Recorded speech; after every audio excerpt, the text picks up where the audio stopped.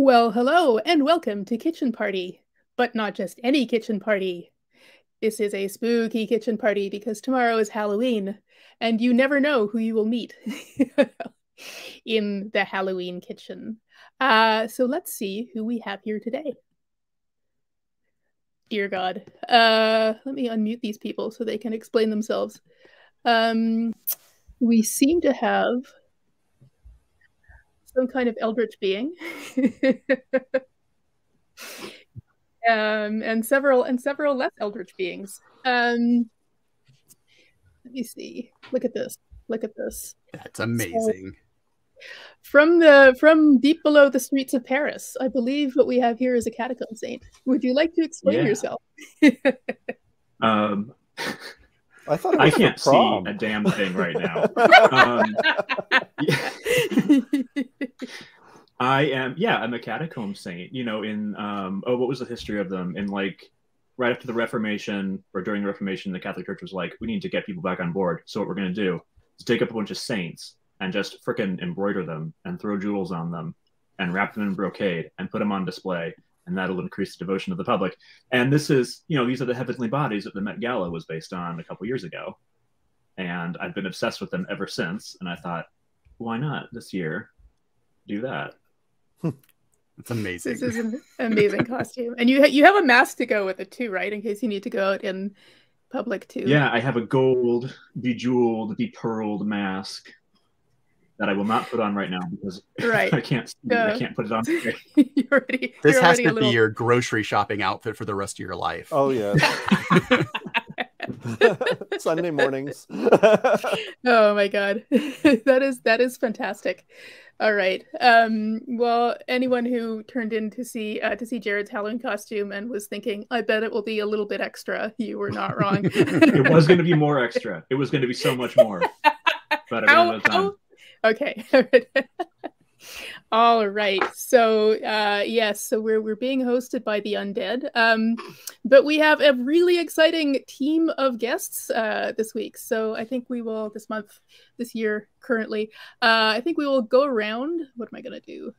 We're like trying to like rearrange these little squares. Jordan, would you like to begin by introducing yourself quickly? Yeah, my name is Jordan Shively. I live in Minneapolis, Minnesota. And I write weird things on the internet and sometimes in print. And you can find me at Hottest Singles, where I write the Dread Singles Twitter account. David. Well, I'm David Demchuk. I currently live in Toronto, Ontario, Canada. And you can tell there's a tiny bit of news in there. I have written 2 novels, sort of weird experimental horror novels. One is The Bone Mother, the other is Red X, which it's just lurking. came out. It's right behind you. It's yes, exactly. I'm afraid already. And it came out a couple of months ago. And I've also written a few scattered short stories here and there.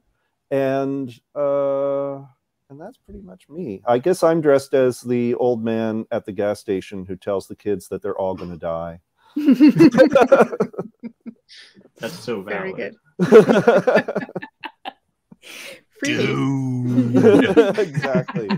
I am Count Dracula.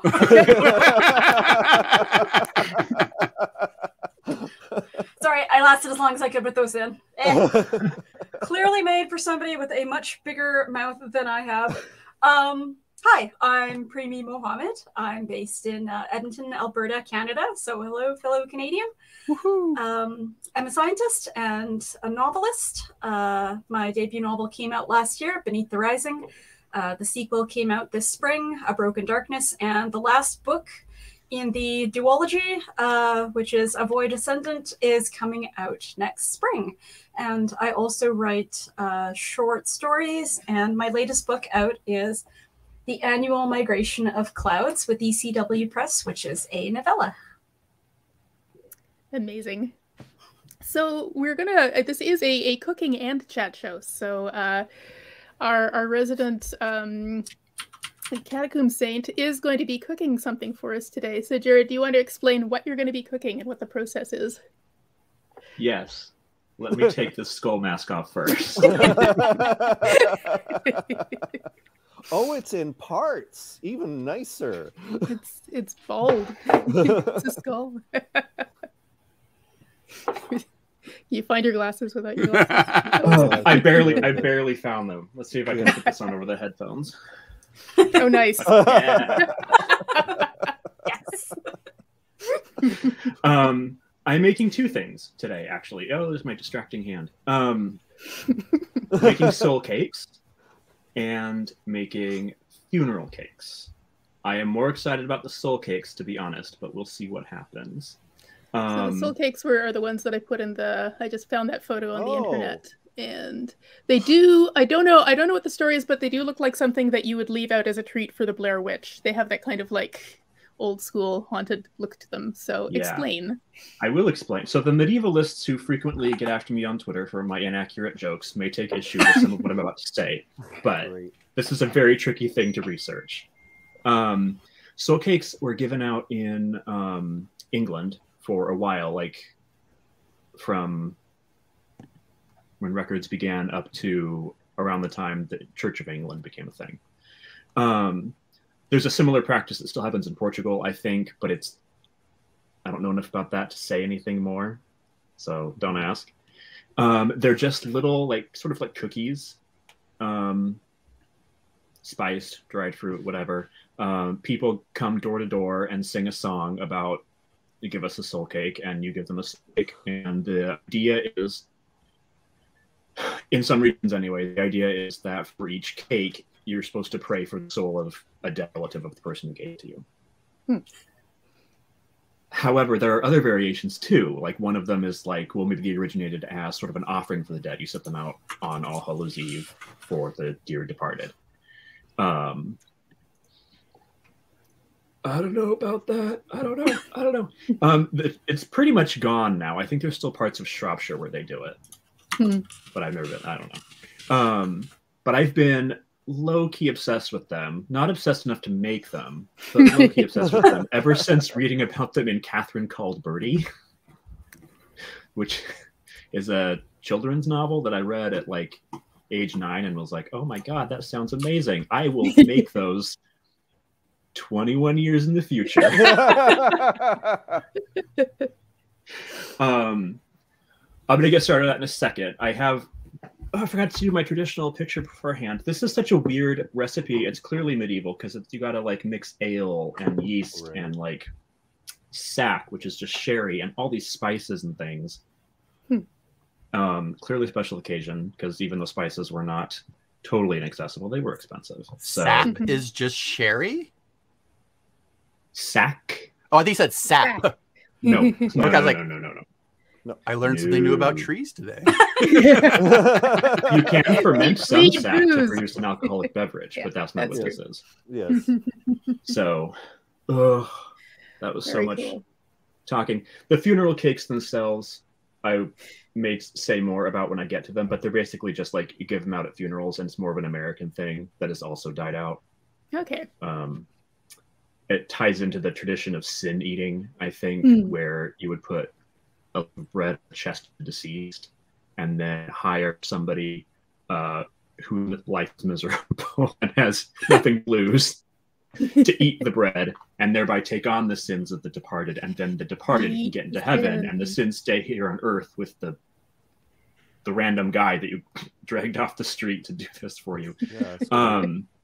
Yeah, so you're saying that when you have a snack, it can be a sin? Only if you eat it off the chest of a dead person. which somehow doesn't surprise me. I saw. Well, I mean, how often is that going to happen in your life? 5, 10 times, you know? Depends on how many dead people you encounter, generally. Or I mean, if you can't get some, make your own. Make your own. Yeah, find a garden. Kink acquired. That's the Kink Quest journal noise. I was Googling to try and find a picture of the funeral cakes, and they're sort of cookie-like, and they seem to be related to Victorian funeral biscuits, which were more or less. Funeral biscuits are a separate strand of this braid from funeral cakes. I mean, funeral biscuits is also my stage name, so I don't know. Excellent. I forgot to get a bottle opener, so I'm going to stand up in my very hilarious way that I stand while wearing and grab my bottle. Yes, store-bought corpses. You know, you can just like run over to the 7-Eleven if you're out. And may I say, as a local vampire, thank you for not festooning your entire outfit with crucifixes. I appreciate that. So you don't need. You are yourself blessed. Yes, yeah, exactly. You radiate. Okay, one of my eyes hurts a little energy. bit. The other one's fine though. So maybe you're only. So you have like a radius of constant turn undead around you, but you are undead. I think so it's like a self-loathing undead term. No, I'm incorruptible. Oh, so you're not undead. You are continually lifed. You're super life instead of undead. It smells gross. What is it? That's just a Bourgogne. That's actually really good. It's like strawberry lambic, ale. Or it's like a berry lambic, right? No, I genuinely have no idea. I just grabbed it in a panic because I don't really drink ale. They never taste how they let's smell. See. It's fine. It's a little bit like salad dressing. Oil and vinegar. I am now very worried about the kind of salad dressing Jared has on his salads. Yes, exactly. It's a dark ale. It's a little cola-ish, yeah. Yeah. That's when I didn't start drinking till I was 26 because of bullshit religion stuff, and that was one of the first. That's one of the first beers I started drinking because it didn't really taste like beer because it's a lambic. It tastes kind of like a sour lemonade kind of thing going on. Oh. That and Blue Moon was what 26 just kicked out of seminary. Jordan drank a lot. Oh my god. Okay, so while Jared starts getting started with that, so this involves one more question. This involves yeast. Is it going to have? Does the yeast need time to rise, or is it just kind of like? It does. So it's weird. I actually put this in the wrong bowl. I am. Do we have to come up with a trigger that Jared now has to do shots of the rest of the beer throughout the cooking show? I mean, if you don't misuse it, sure. Jared, are you not a beer drinker at all, or just not an ale drinker? I am not. No. I haven't. I mean, this one actually. I mean, or you could just like you are now. Chug it right now. I have cider in the fridge if we're doing drinking games. I mean, I could go get whiskey. I mean, it's only 3 p.m. now, so why not? You know, it's 2 o'clock in the afternoon over here, and I have like stuff to do after this. So, of course, a lot of it is just publishing emails. So I feel like people. Oh, those are better. I would take that. Like if I reply to those while a little squiffy, literally no one will notice.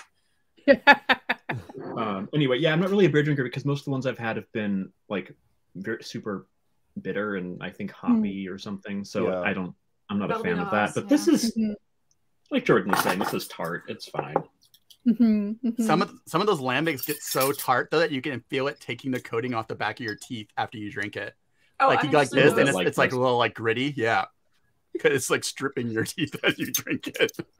What is it that makes them tart? Is it some sort of like fruit fermenting or? I am many years past my time when I used to be in a beer brewing group, but I think it's like always a fruit as the basis. Yeah, like a sour fruit. It's almost like a cider. Yeah, I think it's very much in the same family, right? But it's darker. Usually, did you throw the yeast directly into the booze? Yeah, this is my question. Yeast, are you okay? One of the things that I think was not mentioned earlier is part of the premise of this show is that I've never made what I'm making. So I'm following a recipe that I've never made before. I'm doing what they told me to do. Is it from like 1450 or like? I mean, basically. Oh, Yeah. Because the recipe is like, if you put the ale in the thing, and that'll replicate the barm of the original recipe. And I'm like, oh, sure. You can hear like the wounded animal yelp in the other room of my pastry chef spouse, like watching this. If Jared's pastry chef sister is online, she's going to be snarking fairly soon. Okay, because Jared's Virgin Mary costume is on the plate. You usually see her bones, though. I don't know. I grew up in Oaxaca, in Mexico, and there's some different Virgins down there. Yeah. The best one, my favorite, is the Virgen de la Soledad, who has a huge black cloak and all velvet cloak, and all over her little silver body parts pinned all over her. For like people, you pin the body part you want healed. But what it is this big metal virgin covered with dismembered body parts, like all in black. Festive. Yep. Fucking rad. So while Jared gets going with that, mixing up this medieval biscuit recipe, I'm going to start asking you guys questions about your. Oh my goodness! There's a specter behind you, Jordan. That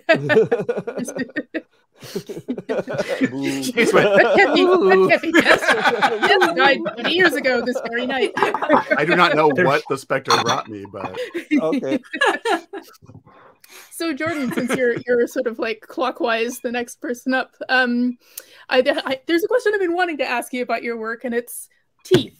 What's with the teeth?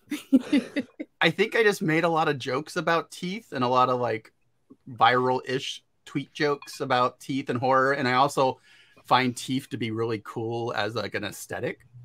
I like the idea of there being teeth where they shouldn't be. Also our horse lords command us to gather teeth for the annual tithing of the teeth.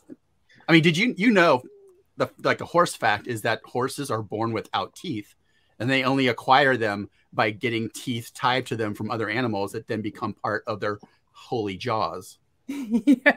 And there's been no recorded upper limit of how many different teeth a horse can fit into its jaws, and it's prehensile. That was an Aristotle, isn't it? I mean, have you not seen their lip? That they can like bend them back, and then if they want to, they just keep going back, and like a dark flower's petals. This is why Jared loves horses so much. I know it's there's an account called That's right. Tune in for horse facts. Noted horse girl Jared. My partner is undercover in a bunch of horse girl discords. As like a half fascinated, half like anthropologist thing, half actually liking it, and so three halves. The report backs have been amazing. She's gearing up for a let's play a Barbie Dream Horse, like from the 90s, that computer game. God. So Jordan, I thought we had 2 horror novelists on the stream, and then Jared informed me that we in fact have 3 horror novelists, because you also have this happening. That's gonna maybe come out next year. It's supposed to be, the draft's supposed to be done by the end of the year. So. And how done is it? It is about 50,000 words right now. How long do you want it to be? They want me to make it shorter, but it's going to need a little bit more to finish. Okay. I was thinking it was going to be around 80, 90, just based on like what I had written and where I wanted it to go. But my editor was like, you're already over where we wanted it to go, so let's cut it back. So they were thinking, when they said novel, like the bare minimum page count of novel, I guess. Yeah, 50,000. Yeah. So I have probably another 10,000, 20,000 to write, and then some art to make, because it's going to be like a found object braided narrative. I guess someone called it a mosaic novel the other day. I'm not super up on I went to school for theology, unfortunately, not literature. But so there's parts that are like just art and fake newspaper pages, and there's gonna be some chunks of choose your own adventure game, even though we'll have to call it like choose your own possibly exciting event or not, because the choose your own adventure game people in Canada are the most litigious company I've ever met. Oh man. Yes, they are. I made a tweet I made a tweet just talking about choose your own adventure books, and they emailed me to take it down or they were gonna sue me. Yeah. What? They don't want you to say the name. Yeah, if you're not talking about their You can't books. use the actual phrase. You But have I think to the people find who Say the phrase came out loud, up- you will summon them. But I think the people who came yeah. up with like pick a path, they're not Yep. litigious. So if you want to do pick a path, you can do that. Yeah. If you want it to be alliterative. I'm thinking about going the opposite direction and making it be a really long, awkward sentence instead of like choose your own adventure. So what's so scary about your book, Jordan? I What personally, fears are you playing on? What dark fears?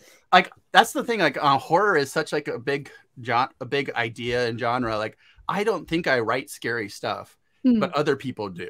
So I think I'm just writing like weird fiction, you know. But there is a lot of body horror in it. A lot of like bodies changing and bones twisting and growing into new things. And I just like writing in areas that feel like taboo, but not really. They shouldn't be. So I like to I just think it's fun and cool, the topics I write about. But then other people like, when I write about them on Twitter, they're like, now I can't go to bed. Thanks. You know, like, so I guess the horror probably is mostly body horror is what, if people were going to like start saying There's what kind of body horror and some cosmic horror too. Cult horror, cosmic horror. Yeah, exactly. Yeah. So the things I love are cults, body horror, and then like weird entities. So if I was writing in an area, it's probably cosmic horror, even though like there's so many connotations to that like. Well, I think you could use weird horror. I think weird horror, in fact, that's what I like, envelops personally. Cosmic horror to a certain extent, and it's very much a catch-all, and a very elastic sort of term. So and I think it does fit good because like all the weird like pop culture horror stuff I do too. You know, like I wrote a body horror flash about like Herbie the Love Bug having his like people being absorbed into the tires of his as they worship him. All the mechanics cults of Herbie. Yes. called Herbivore. In true form. I can't stir anything in these sleeves, so no. Is that saffron? These are just so fancy. Yeah. Oh my goodness. But also, when you're a horror writer, you get so many house. cool people to hang out with. So that's Right. the real reason. So I get to hang out like with David and Premee and Jared if I say I'm in the horror kid club. Yeah, absolutely. Yeah, my goodness. So Premee David tries to pretend like they're not a horror writer. Who does? As look at them, they're just like no blood all over their face. It's Halloween, and I took my fangs out. Supposedly they glow in the dark, but I'm not turning off the lights to try it. So Premee, what is your like trilogy about? Is it what's the topics? What does it cover that are horror? Friendship. It's about the power of friendship. It's about how friendship is magic. Girls love for horses. It's My Little Pony. And what kind of entities and characters are in this book? There are some entities. I think it's allowed to be an entity. We can't all have bodies, Jordan. Or bodies that stay the same. Bodies change, Jordan. Bodies change. In unimaginable my ways. God. They gave me a brochure or something about it in like grade 5. Yep. Yeah. Yeah, absolutely. Yeah, this is Grade five, they gave us embodied brochure. entity erasure right here, I think. So called you've it sprouted hell. new limbs. So there are tentacles coming out of your eye sockets. I'm actually writing down so you've Like sprouted new frantically limbs. flipping the page. Now what? That's the title. Okay, David. I'm gonna move to David next. So I really enjoyed Bone Mother, and I just read Red X, and that also has disturbed my dreams. I'm so sorry. I would have told you not to. No, you're not. But in a good way. And I also really enjoyed it because I too am a Torontonian, and we're sort of in the same age cohort. So I was like really vibing with all of your cultural references. It's like Red Generation X. When you were like the 90s section, you name checked like MAC Viva Glam lipstick, and I was like, I had a friend who was obsessed with that. It was great, and it's very Toronto. It's like every single detail. I was like, there were moments when I was like, okay, she's getting on the streetcar to go to Manic. Is there a different branch of Manic, or is she on the 506? Like it was like putting every single like. Yeah. I have to tell you, the research was murder because, of course, my memory is shot. The reason I started in 1984 was because that was the year I arrived in Toronto, and so that year I remember a lot of stuff really well. Like a year after, I remember nothing. Like, and so when I got into the 90s, it was like, fuck, what was happening? Where was, because of course, one of the problems with the queer community in particular is that bars just up and die, clubs just up and die. They're replaced with other things. That thing may only last 6 months. There's absolutely no documentation of it. And people come and go. Of course, people drop dead. Other people arrive, you know, and you have no idea, in particular, like narrow slices, you know. So sometimes I had to like just take a guess. Some stuff was available at the Lesbian and Gay Archives, now known as the ArQuives with a Q, and but not a lot. And a lot of the stuff they have is like ephemera, you know, which is, of course, there's a ton. There's like a lot of matchbooks from bars and clubs, and there's a lot of, you know, ads and flyers and things like that. But in some cases, like, you know, a lot of that stuff, you have no idea where it actually falls in the timeline. And the people who should be around to be able to tell us this history, of course, are sadly, many of them are gone. So piecing that stuff together was a lot. It was a lot of fun, but it was a lot of work. Yeah, I imagine. It came through so well, though. Like, yeah, it really showed in the book. Like, we've talked about how blown away I was by that book, and how it was impactful to me on many levels, both horror and as like queer literature, and as like helping me like work through my own stuff by like living some of the lives of these people. Yeah, I have nothing but raves. Well, so. I mean, one of the things that was really important to me, I mean, and obviously the research reflects that, is that I wanted that feeling of verisimilitude. I wanted, and particularly for some stuff that I had, that sort of feeling of like sense memory for particular places, particular, you know, locations that now are just, I mean, that are just utterly erased. It was funny, actually, at one point I went with a friend of mine through a number of places in the book, and I went and photographed them as they are now. And I hadn't seen what had been happening at the site where the toolbox was down on Eastern Avenue for quite a long time. And so when I got there, and it was rubble. It was just, there wasn't even a building. The last time I'd been down there, there was a building, and now it was just rubble. And I was like, holy shit. and so I took a picture of it, obviously. And when I posted it, there were these people who were like, no. And it was like, well, it was hard to be sentimental about it. It wasn't a thing for like 25 years. But yeah, it was, I mean, stuff like that. It was really important to try to capture what had actually been there, if only for myself and part of my own process with the book. Yeah, so. It's really unsettling, isn't it? Because you think of this stuff as not that long ago, and you think when you're immersed in it, how could you ever forget it? It's you know, the material of your life, and then you turn around 10 years later, and you're like, wait a minute, what was there? Like, who was there? What did it look like? It's suddenly, you think like, at least the building's going to last forever, you know, and then you realize, go back and look at it. Everything just gets mowed down, and you know, there were several places that I remembered that I didn't know exactly where they were, and they were places in my own neighborhood. And I went walking through, and I thought, that can't be right. That doesn't look right. I can't figure out how that would ever have been the place that I remember. And have I transposed it with something else or merged it with something else? So that was a puzzle too. But at the same time, I thought, well, I kind of have to own that experience as well. The fact that your memories mutate. I love that. And so, I mean, much like the body's mutating, part of the horror of getting older is your memories mutate as well. And the stuff that you thought was rock solid turns out to be built on nothing. And, you know, and it's like, what was that thing that I recalled? You know, it's really odd. It's a really even odd just I've been going to Toronto since 2008 to 2019 every year. And there was always a queer after party that was at like a venue that was LGBTQIA, and every 2 years or so it would change because it had been like mowed down, or they lost their lease and they put in something else. And so like with a startling frequency, it was the venue would change for this certain party that was always held after TCAF.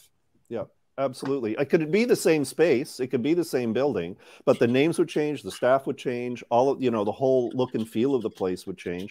Or some places would just be gone. They would just overnight be gone, and then you end up having to find another space, another place for your community. And that, I mean, that, as the gay village in Toronto gentrified, that of course, you know, accelerated at a rapid rate, because the rents were always more expensive. People were always having a harder time packing enough people and charging enough in order to keep people, you know, to keep venues alive. And it's I mean, it was bad enough for like the gay male community, but for women, it's been awful. There are, I think at this moment, and I think for quite a long time, there is no sort of dedicated women's space anywhere in Toronto right now. And then there's of course the perennial question of, well, who would have the money to run it, and do women need spaces anyway, and what do those spaces look like? Well, that's the perennial question. The perennial question: do women need spaces?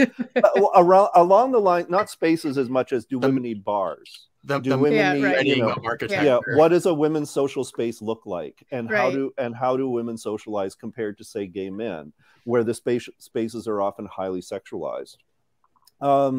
It's not a lot of people know this, but I have a child. The child is now 31, so it's kind of hilarious to call him a child. But his mother was one of the women who ran a bathhouse night at what was traditionally a gay men's bathhouse, the Club Baths, and it was called the Pussy Palace, and it was subject to a rather notorious raid. But when that whole thing began, there was that question of, well, would women go? Would women go to a bathhouse, and what would that look like? What would women engaging in the same sort of way that men traditionally have engaged sexually, what would that look like? And I mean, there was a real fear that if they would rent the space, they would show up and no one would be there. There'd be like 6 people, and they all sort of thought to themselves, all right, well then it's going to be just us. But in fact, people turned out in droves, which was fantastic. And which of course was, I think, one of the reasons why it was raided, was because it was quite transgressive, and also it was quite popular and very much in the public eye. So but that opened up a lot of questions, I think, about what gay spaces are, or queer spaces and trans spaces are, what sexual spaces are, how they're distinct from straight spaces, if we can call them that, and what does it take? Like, how essential are they to the community, and how do you keep those going in order to create that kind of integrity within the community? Because of course, as a result of gentrification, a lot of queer spaces, and this isn't just true for Toronto, a lot of queer spaces have dispersed across the city, and a lot of them have dissolved, and people go, oh, well, they've been replaced by apps. They've been replaced by social media, online spaces, online spaces. And, you know, is that good? Is that bad? Does that work? You know, there's also, I mean, there's just a larger community issue of, you know, just a lot of communities, well, I mean, most communities in general are wrestling with this, and that the crisis in real estate, the fact that space has become so prohibitively expensive, means that nobody has a space to join, and space is so important. Like what they call like a third place in city planning. You've got your work, your home, and you need like a third place to hang out that isn't work or home, just so you can be somewhere else sometimes. What's demolished that but the pandemic? Now we don't even have the first two spaces. They're this blur of, you know, and so it's like, okay, so now my home is everything, you know. And so you're hanging out in Jared's Seattle kitchen in a virtual sense. Absolutely, where he's mixing his sticky dough. Yes, watching it just get like larger and stickier the entire time. I think this is Rebecca who's commenting. This is such a relatable experience, Deva. My Gen X queer friends and I often argue about which bar was where and when. As soon as they disappear, you're like, but it was. Wait, it was well, particularly if you have, often as you do in queer neighborhoods, you have like a row of places that are approximately the same age. They look more or less the same at their storefront. They're structured more. So was it this one? Was it this one? Yes. Was it this? And then for me, there was like, okay, it was upstairs. Well, once you actually get to the point of it being upstairs, well, it could be anywhere. It could be anywhere in this neighborhood. There are stairs leading up to any number of things, you know, so you just basically look and think, okay, well, what's a set of stairs that I wouldn't have felt like I was going to get killed going up? So, you know, and that's, of course, the whole other part of queer history and queer spaces, is that a lot of them, in the 70s, 80s, even early 90s were shady and dangerous. Yeah, They were in shady and dangerous places. They were run by shady and or owned by shady and dangerous people. And so, and you always felt, if you were going to a new spot, like, am I going to be in peril because of the neighborhood or because people have targeted it? One of my first experiences in a gay space in Winnipeg was a private club, because of course things had to be private clubs, called Happenings, that was downstairs from a straight disco. And I think it was either the first or second time that I went there, and I was like newly out. I was newly able to drink. I was newly able to go to a place like this. It was, they called in a bomb threat.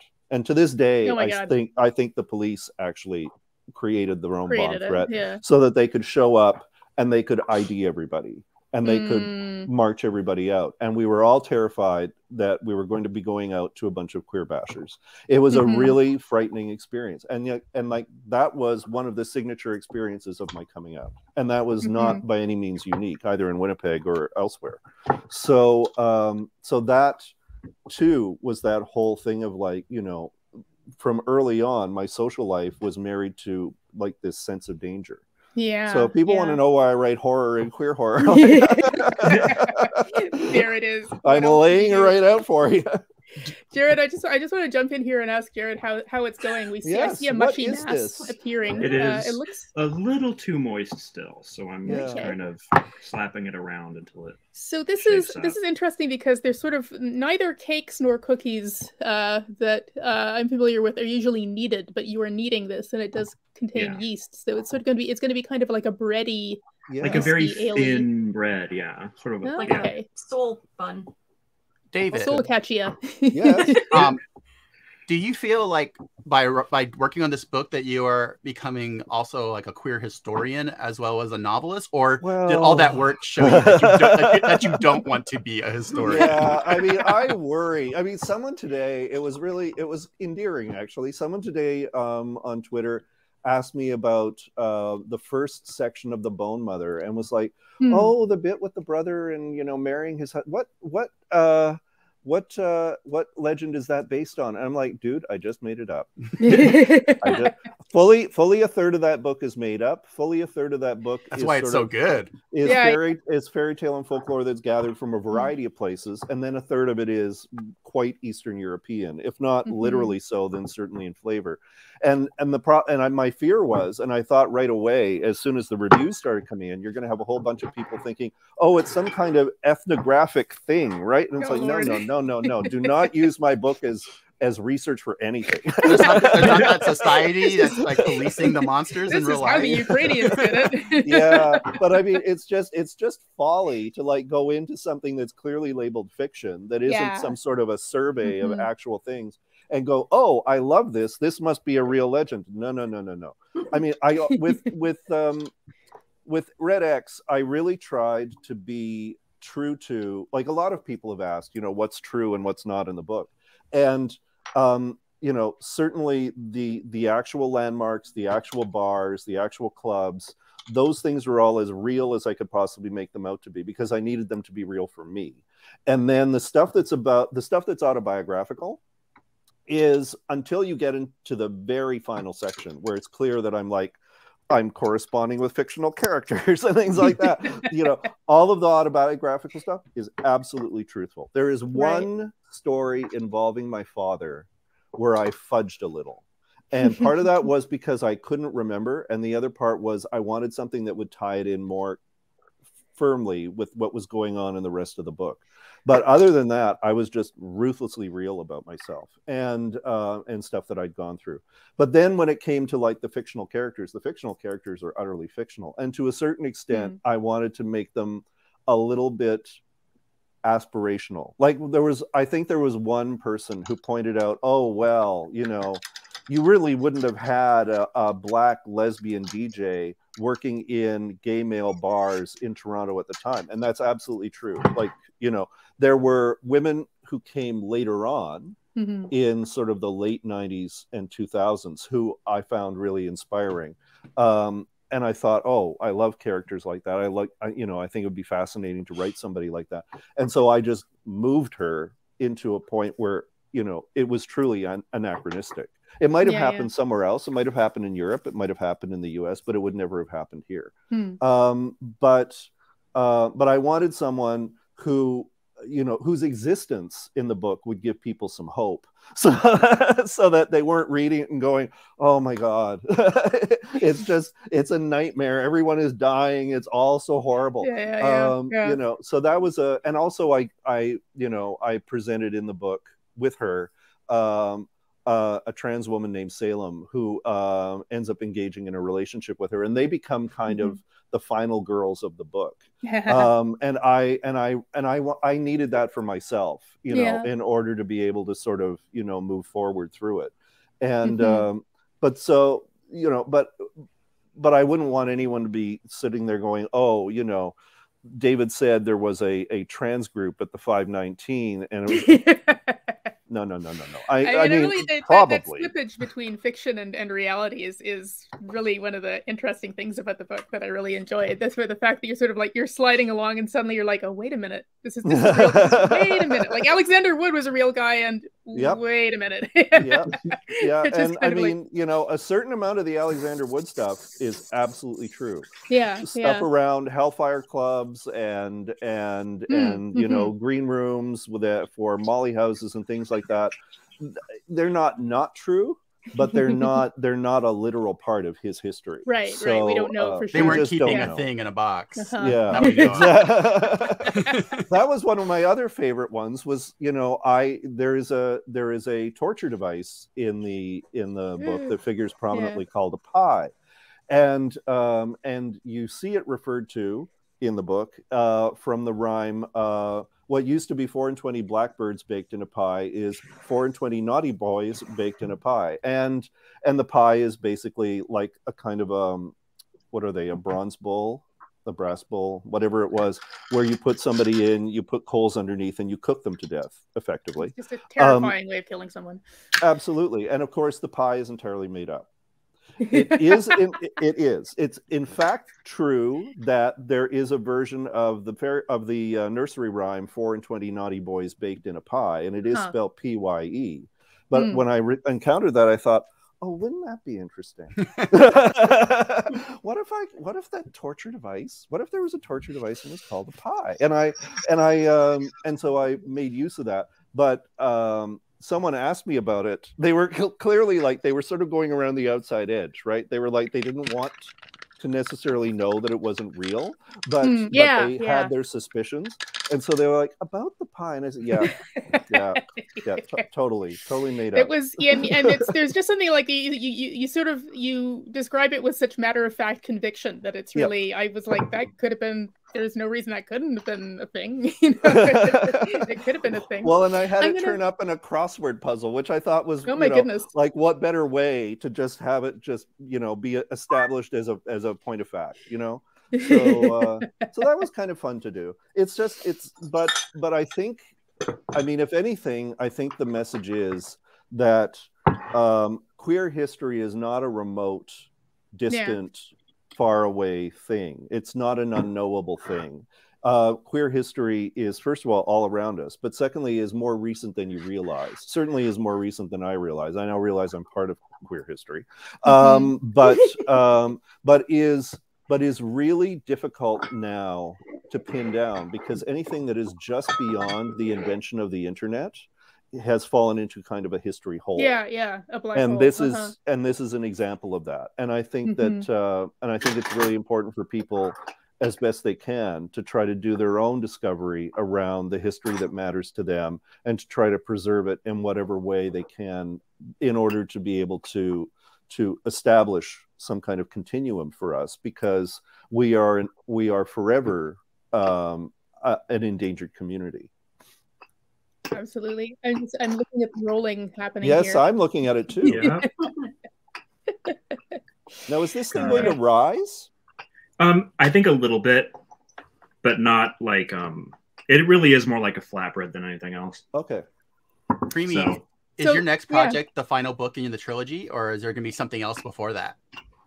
No, that's the next thing I know about, he said vaguely. That's the next thing that I signed a contract for. Okay. Is that already written? Yeah, I handed it in September 30th, and it almost killed me. Go team! Yeah. Yay. So Premee, When the does it book come that, out? We're saying spring 2022 because of supply chain issues. Right. Yeah, yeah. Yes, of course. Yeah. So the book that I read of yours just before the show, so I would know what we were talking about, has this amazing cover. Yes, it's gorgeous. Yes, I love the cover. So good. What if Audubon was goth? And what's scary about your books, Premee? How would you describe? What are the primal fears that you're playing on there, or do you think of them as scary? I didn't think of the books that are classified as horror. That I didn't think of them as horror, like Jordan pointed out. Huh. I thought they might have some scary elements in them, but I also don't think that having the characters be scared makes a horror novel. So I don't actually I don't read a lot of horror, and I don't watch a lot of horror movies, and I'm very much of the opinion that you kind of can't create what you don't take in, because you don't know how other people are doing it. Like, I couldn't sit down and write a mystery. I don't read mysteries. And anyone who read that, and the editor who got it, would be like, no. What is this isn't how they go. You did everything wrong. Yeah, but I don't know that that's true. I mean, I don't know if it's true, on both but... sides. I mean, I think that with horror, we all have our own fears and anxieties.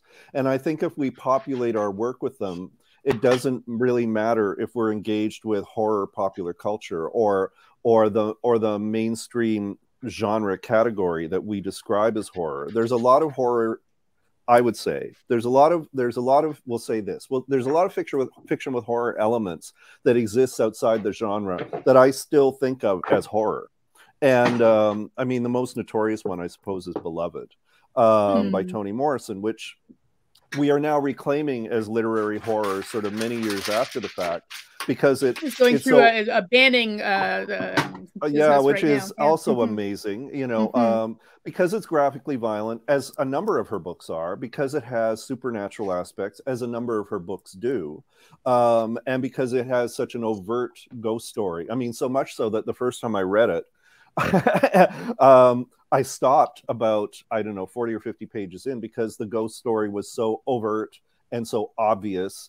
And I thought, well, you characters are all stupid if you don't know what's going on. What's wrong with you people? But of course, it's beyond and above what that is. And so I think, I mean, obviously, horror, part of the problem with horror is that it's a marketing term. So it's about publishers and readers trying to find a place where your book fits in with other books that they consider to be like books, so that they can, you know, buy something this way that they really like and avoid something they don't. But I think as an individual experience, I think you're as capable of writing horror or as capable of writing a mystery as people who have put their entire careers into either, you know, a kind of a templated approach that isn't necessarily yours. So, I mean, I certainly see horrific elements in your work. If you but don't. Also it's got, I mean, one of the things I enjoyed about your book was that it's, you know, I also found, I mean, there's this backdrop of climate apocalypse, but there's also this, you know, family dynamic between the protagonist and her mom that I found really compelling. It was like, come for the climate apocalypse, stay for her fights with her mom, you know. It was actually intended to be kind of the other way around. It's, you know, come for the very small human story, and pay no attention to the backdrop of this being kind of a post-apocalypse. Right. But also, to get back, I guess, to what we were just talking about, I don't know. When I say I don't think I read horror, I mean, like, for the purposes of things like my book being pulled into something for an awards category. Right. So where I wouldn't consider it to be horror, somebody did. So now the book is up for a horror award rather than a sci-fi or fantasy award, that kind of thing. Right. So it is part of being, you know, it's part of like respecting the community that is going to consume what you write. Right. Yeah. Do you worry also that that'll pigeonhole what people expect from you in the future? That it definitely has already, because I know earlier this summer someone read the book that I had out in July. Wow, it's been a long year. And was like, which is, you know, a dystopian future story, and was like, oh, this wasn't a cosmic horror. I'm like, I don't just write cosmic horror. Stop being stupid for 2 minutes. I don't know. But yeah, if I am getting pigeonholed, I think that's unfortunate, because that's not all I write, and it's not all I want to write.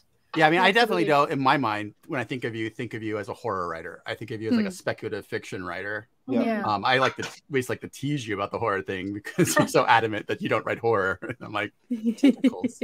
Well, maybe I do. I don't know. Look at these cakes with the X's appearing on them. Yes. Jared, you didn't put raisins or currants or anything in these. I'm about to. Oh, you are? Okay. Yeah, I'm gonna put them in the X's. Oh, that's clever. That raisins works and nicely. Premee, another thing I wanted to ask you about was that the book that Annual Migration of Clouds. Sorry, it was like the title. I could see the image, and suddenly the title flown out of my brain. It's quite short. It's a novella, and I know you have like a couple other books out that are novellas, and that's, I would imagine, like in speculative fiction, there's a lot of world building, and so like usually people take like these massive tomes that are, you know, like fantasy series that go on for like 8 volumes, so they can just like get all that world building in there. And so this is a very compressed form in which to do this. And how do you feel about that? How is it? Yeah, that's a good question. I'm actually in a couple of weeks here, I'm supposed to be teaching a workshop on world building in speculative fiction. And I'm very excited about that. And I have a lot of imposter syndrome about it, because as you point out, with novellas, and this is my 3rd novella this year, it's hard to get what I think of as that kind of world building that people talk about in essays and podcasts and workshops. And, you know, there are people who run courses about, sorry, I'm looking at the cross. It's kind of happening in the background. It's kind of hypnotic. While, of course, being personally very repellent to me, a vampire. Yeah. Yeah, I don't know. It's, I guess because I haven't written very much secondary world stuff, I tend to not think of what I write as world building, because, you know, I'm writing in the world already exists. But of course, when you write spec, you are always building a world, because it is in some way, has to be, different from the contemporary world in which we live. So I guess with a novella, the answer to that is comment on it and then kind of let the reader fill it in. I also don't feel like I'm doing complicated world building in these 3 books. That they don't require what I think of as the sort of heavyweight world building of, you know, planets, systems, economies, new governments. They're all basically, you know, here, but set aside a little bit in time or space. Right. Nice. And yet you introduce new elements, new biological elements or social elements that distort the world as we have it, and take it into different paths and different directions. So, and that, I mean, that obviously that counts as world building, you know, to that extent. So, I mean, you know, which is cool, which is great. Yeah, but again, and it's kind of tough to do economically. And every time I hand in a novel, I'm waiting for my agent or editor to be like, okay, well, I don't understand how this happened or what's going on here. Right. Can you expand on that? And I'd be like, no, because we're too close to the 40,000 minutes. Yeah, exactly. And I want to keep this a novella. I don't want to keep it a miniature novel. So if you want me to expound on it more, the answer is no. Yeah. do something about it. And so far they haven't, which is terrible. Like, or which is terrific. Which is terrific. I enjoy that because I like it when things are underexplained and I just have to kind of accept it and roll with it. It helps you fill it in, you know, as a reader. It engages you more, I think, if you have to connect the dots yourself. Yeah, and I think there are a lot of readers that that enjoy that. Yeah. And they don't want to be spoon-fed everything. Anyway, I can't write epic fantasy, so. And that's what I like so much about your world building and what can we offer you tonight is that it was like this fever dream that you were going into, and there was all these aesthetics, no plot, and things that are old and crumbling and have passed away, and so you kind of are rebuilding the shared history of the city along with the character as they are also making it up in their own minds from what they're experiencing. Yeah, thank you. Yeah, and I was talking to somebody on Twitter about this at the time too. It's even mentioning like the canals. Clearly this is in the future. I didn't say that, you know, climate change caused global flooding and sea levels to rise and all these cities are flooded now. Maybe that's not what happened. Maybe this was a city that was designed to have canals, or maybe it wasn't, and this is just what they have to put up with, and they hate it. Yeah, and, I thought you know, I always I don't think I need mind. to put that in there. It's just, you know, there's canals and they're bad and there's big fish in them. Just roll with it. Yeah, my mind, it came from like that goddess like cathedral and stuff. That's what I wanted to,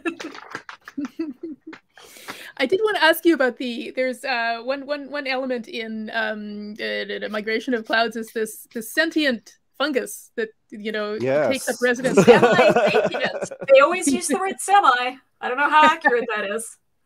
And I was just, that was like such a fascinating idea and so unsettling. And I was wondering if that was like, is that based on anything that happens in the natural world?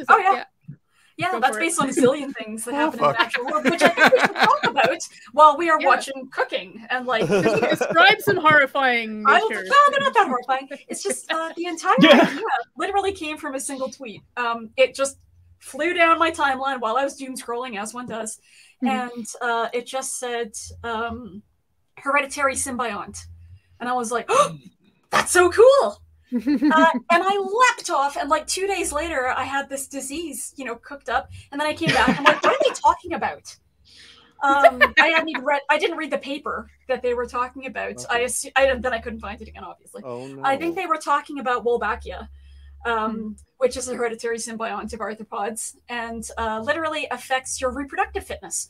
So if you, an insect, have Wolbachia, this bacteria that lives as a symbiont with you, and you have babies, and you don't manage to give this to your babies, those babies won't be able to reproduce. Oh. It's a very complicated system. They found it in a ton of insects so far. As far as they know, it's kind of like DRM for insects. It's like it's like DRM for insects. You know, and there's also toxoplasmosis, which changes the behavior of things. There's lots of other parasites that do that. There's the cordyceps fungus, which was used in M.R. Carey's The Girl with All the Gifts, which I read part of but didn't finish.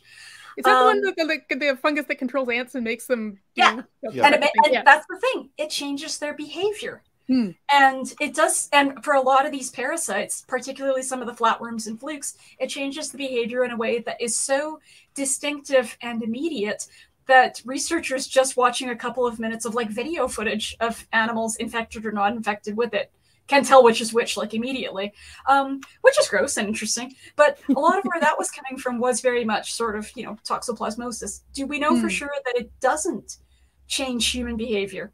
Do we know that it doesn't make people more or less risk averse? Do we know that it's not changing our thoughts? And it's that a lot of this also came from Ed Yong's book, I Contain Multitudes. I don't know if you guys have read that. Fascinating. But again, the idea that you can change somebody's gut flora and literally give them clinical depression, because your gut flora also makes serotonin and dopamine and several other neurotransmitters. And our idea of ourselves as a single person with free will and a mind of our own and memories of our own and the ability to control our actions voluntarily is true-ish. Like, we're actually a community and we don't have any control about what lives inside of us. And I thought the idea of this infection that's basically a parasite that's trying to propagate itself and keep the host alive, I don't know, I thought that was really interesting. But then of course I had a disease and no plot, so then I kind of had to write a book about it. In Canadian literature, you don't need anything That's like right. a plot. Go right ahead. Write disease. Especially because you're on the prairies. So you get Yes, Canadian exactly. prairie You're supposed to have a bear, though. I tried to figure out how to that's be a true. bear. I've but- read that book. You know what the really annoying thing is? It's actually a good book. Like, it didn't age It's terribly really good. well in terms of like the sexual dynamics with that guy.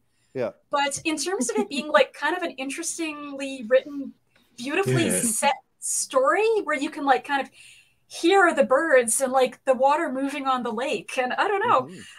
It's The kind of a 70s, shame about the whole 70s or 80s cover has aged great. bear thing. Yeah, it's When it 70s originally cover's came amazing. out in hardcover, it did not have the very saucy look that it has right now. Well, the new, No, that's good, the that's new good. cover is back to being boring. Yeah. There's like a really hard to find cover that looks like a 70s fantasy cover, you know. Yeah. With like the yeah. hair and the Wild. bear. That's you the know. one. That's the one that was on my parents' bookshelf when I was growing up. Yeah. that's one I borrowed from the Yeah. library and was like, And someone just tweeted in to say that, or messaged in to say that nature is the The ultimate horror author. the yeah. ultimate horror author. Yes, Absolutely. absolutely. you don't even need 30 to 50 feral hawks. You could go for like a lot fewer feral Oh yeah, hawks. yeah. And this is what I like about the whole was what is symbiotically controlling your behavior, because it's a little bit, I mean, it's a little bit like the idea of zombies, but it's much more insidious and subtle. You know, like if someone becomes a zombie, you know they're a zombie. Like clearly it's Yeah. not your brother anymore. He's been bitten by the zombie and he's like this and he's going brains. You know, it's like it's horrifying, but it's, you know, there's a clear division where the idea that this could sort of be so subtle that you're not even sure, and people around you aren't even sure, is it you or is it the fungus talking? You know, that's like that's creepy. Part of another thing where that came from too was learning about prion diseases when I was in my first degree. The idea that you could have mad cow disease or Peru or FFD or whatever, FFI, sorry, or whatever, and it's just hanging out in there, and you don't know if you have it or not because you can't check until you die. I didn't like that. I don't like that. I can't get behind that. Which is great because prion diseases don't care if you can't get behind that or not, and neither do any other infections. No. That we know of. That we know of. Yeah. Oh my gosh, Earth.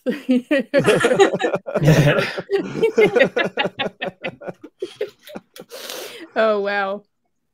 Yeah, I was thinking like when I was prepping for this that I'm not a huge, I would not call myself like a big horror head, a horror aficionado, but I do enjoy horror. But for me, it's usually like if I'm watching a horror movie, I will deliberately pick something that's about like demon possession or a cursed mirror or something that I'm really not scared of in real life. So I can be like, oh, for 90 minutes, I can forget all about like things that I'm really scared of, like police violence and climate change, and just kind of immerse myself in a world where I can have the experience of being scared of this thing, and then it's over, and I'm like, well, that was fun.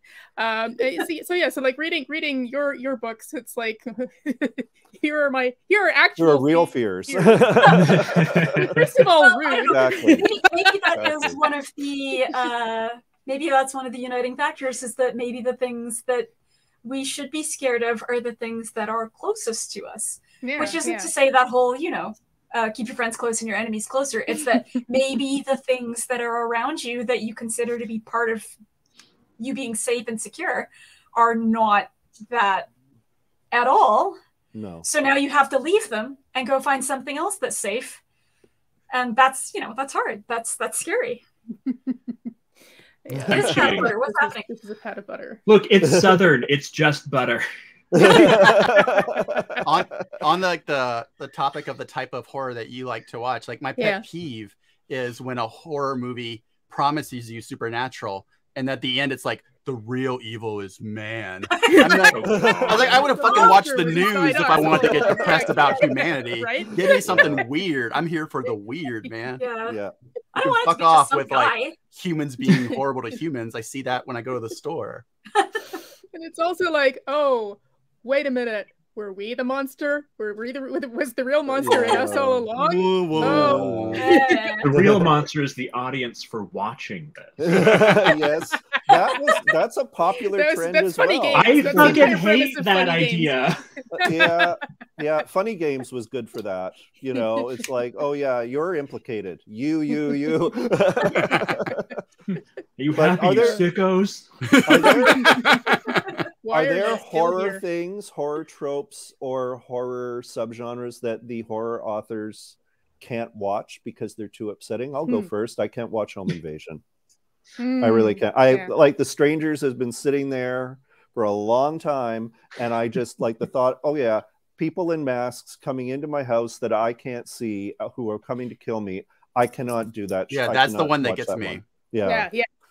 Like ever since I watched It's on my list. that French film Fat Girl, like Oh yes. that ending, like that's been burned into my brain, and that is now one of my like prime fears is like sitting doing nothing, all of a sudden something just kills you because like the chaos of humanity. Yes, exactly. You know, that's why drunk people are more terrifying than anything else, because you can't rationalize or gauge what's about to happen. Yeah, it's random behavior. Yeah. And so the random violence of Home Invasion is one that like actually terrifies Chris me says, in what real about life. Home Alone? Home Alone is secretly a horror movie. There's no question. I mean, there's a caveat where like if the movie is about like the person being home invaded actually flipping the tables and like just annihilating the annihilators, then I like it. But if it's like one of those like they die and there's helplessness and like I'd rather go watch something else. You know, like we have limited time on Earth. I'm never gonna be able to watch all the good horror movies. Why should I watch one that I don't want to? Yeah. I don't know. Premee, That's is there on my list, anything but you hate? everything else is on. It's like a single woman of color living alone. Everything in a horror movie is on my list. Yeah. After, do you remember like? Did anyone watch the X-Files when they were first on TV in their initial run, and just like have nightmares for like the entire week after the Fluke Man episode? Oh, yeah. The witch episode gave me nightmares for weeks. Several of them gave me nightmares, and it was just like that slow realization that not just that I was extremely sheltered, but once you see something like this in a horror movie or read something like this in a horror book, that's it. You can't forget it. You have seen it. You can't unsee it. That is now part of the internal carnival of fears. It's a ride now. So your brain is just going to go and ride on that whenever it wants. And like I had friends who convinced me to watch the TV series Hannibal. And then I spent like 6 months afraid of every goddamn thing in the world. I was afraid of like beds, bedrooms, ceilings, houses, cabins, rivers, the sea, most foods. Yes, I was debating whether I would have to spend the next several months living off like Triscuits and apples. I mean, the thing Hannibal really Apparently made me... Hannibal doesn't eat Triscuits, I don't think. The thing Hannibal made me terrified of is two hot men not kissing before they fall off a cliff. Yeah, like that's the biggest fear of mine, that like there'll be two just dudes are into each other and then they just don't kiss. That also gave me a fear of That's more tragedy than horror. I think it was like, what was it, like 3 or 4 episodes where Will Graham has like severe encephalitis and has basically, for all intents and purposes, plot purposes mostly, lost his mind. Nobody believes him. Everybody tries to convince him that he's doing things he's not doing or didn't do things that he did do. And those really horrified me too. Just the idea that you could be protesting. No, that wasn't me. I swear, I absolutely, and everyone around you is like, nope, we're locking him up. One of the only tropes of horror that actually scares me is the loss of power and agency. Yeah. Like anytime it's like someone in a hospital and like the doctors are gaslighting them, that just makes me freak the fuck out. Because like that's like a huge fear, is like you put yourself in these power and then they're like, you can't go home. Yeah. Like you're crazy now. Like we signed a paper. It's like, no, fuck that. Like, I mean, I always get like, why don't you like punch this person in the face and run? But yeah, there's a lot of reasons, that's just writing. Well, and that's I'm so not much gonna horror for me stay. too, is that the people in the horror movie have lost agency because the villain is so much bigger or stronger or more numerous or whatever than them, they have no agency. All they can do is like react. Yeah. And then for me to like sit there and watch that, no thanks. No, I'll have nightmares. And that's why I like it when it's supernatural, because there is something very attractive in transgressive about allowing yourself to lose agency, like to something that's like devouring you or something, like putting yourself in their shoes. And like normally we're built to protect ourselves and like not be eaten, and for like this taboo moment you get to like revel in losing that agency without it doing anything. And that's why I like it when it's supernatural. But when it's humans and in a real setting, then it's just like scary, as opposed to like this like thing I get to experience, you know. Well, like I think this is one of the things that drove some people bonkers about Hereditary, which is that so much of it is human based, so little of it is supernatural. But it's clear from the way the story is being told that everything that's going on in the story is fated. The characters have no agency whatsoever. They are just going through a series of motions, and even if something happens that seems to rob somebody of that seems to empower somebody beyond the agency, nope, that's not going to happen. It's going to be cut off at the knees. And I think for particularly a lot of horror writers who like to have their characters have some element of power and some element of control, some way of resisting, it was frustrating watching that movie and having characters just be put into a machine that they were never going to be able to escape from. And all you could do is watch and go, okay, well, what kind of machine is that? You know, what are the details of this machine? Yeah. Wasn't that. It was that the machine that they were put into was filled with red herring. Yeah. You know, like it was just like really, to me, cheap storytelling where they're going to like introduce all these weird set pieces and then never address them, and they have no impact on the story. No, because the story I kept waiting that whole fucking movie set for the little model sets to have something to do with the movie, because like we showed them for 50% of the screen time we were looking at the model sets, and it's like, oh no, that's just her job. It's like, well, it's her job, and it's her job, and it's her psychology. I mean, that's the one thing that I'll say in defense of those is that was her trying to sort of own what was going on in her past without her really understanding what had been going on. And it was her way of trying to exert control through her art, as imperfect as that was. Meanwhile, in her life, everything appears to be anyway just haywire in comparison. But I mean, at least the ending had a great ending. That's all I had to that one. I'm gonna pause and check in with Jared, who's actually sitting down now. So what's happening? You've made a little egg wash or something. Yeah, the soul cakes are baking. Yes. And I'm about to make the funeral cakes. I'm just waiting a little bit for the butter to cool down. I have to melt it. So that's why I'm just sitting here doing nothing. Oh, while you're sitting there doing nothing, you also wrote a horror novel. Yeah. Do you want to talk about that? This is fucking news to me. Yeah, we should talk about that. Yeah. Yes, we're leaning in. Jared's about to be in trouble with 3 of his friends. It's on your Patreon. Oh. Well, that's the thing. What are you referring to? I'm talking about the thing. How many horror novels have you written, Jared? I'm talking about the one that is on your Patreon that I haven't read now. I have not read. Oh, so I the don't one you know. haven't? Okay. Yeah, that's it's on Patreon. Actually, it's more than halfway done now. It's not that long. I mean, is it horror? It's horror, right? It's horror. Yeah. It's horror. Okay. So what's scary about your horror novel? I might have read a piece of it because I went to your Patreon recently, so I might have read a bit of it, and it was good. Oh, tell us about it, Jared. Tell us about it. It's. Oh God, I never have an elevator pitch for this one because I can't remember. Like it changed a lot, so there's some things that are like not true about it anymore. It's about a town in the north of England, which spookily enough, I didn't know was real. I made up the name.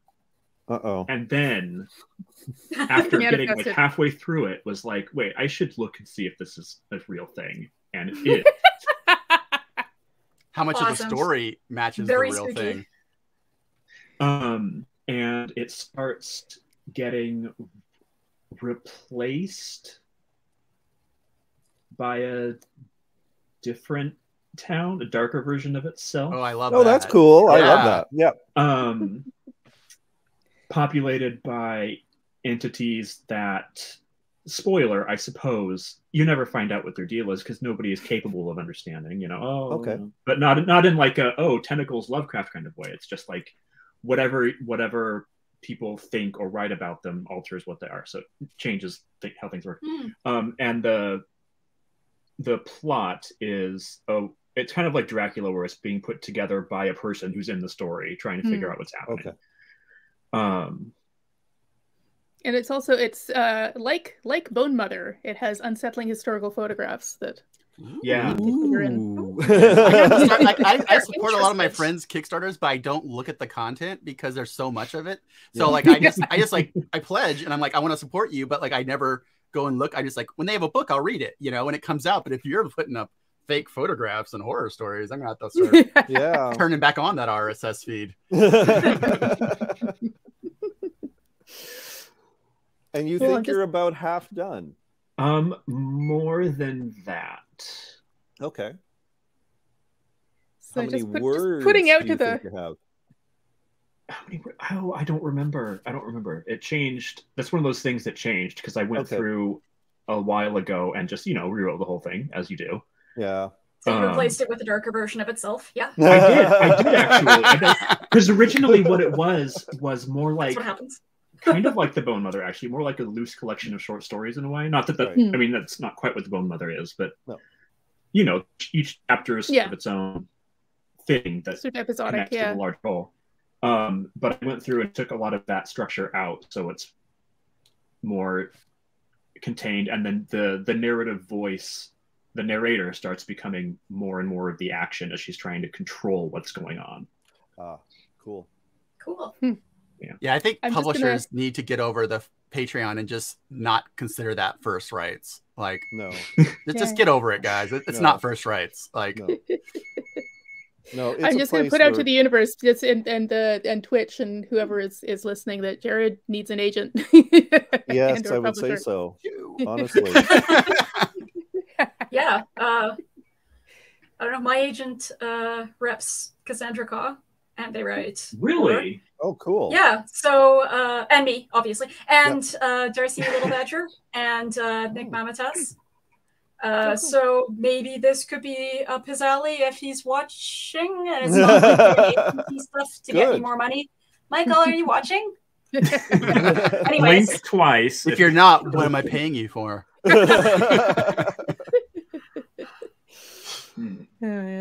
You could have Jared. I'm really easy to work with. I'm easy to work with. You could have Jordan too. Oh, Jordan, yes. Jordan. Also not taken. Jordan on the ask list also. Yes. This leads into another thing I wanted to ask you guys about, which is not to a huge degree, but Jared and David, you collaborated a little bit in Red X. We did. You've got those illustrations, and can you talk about how that happened and what the process was? Oh, for sure.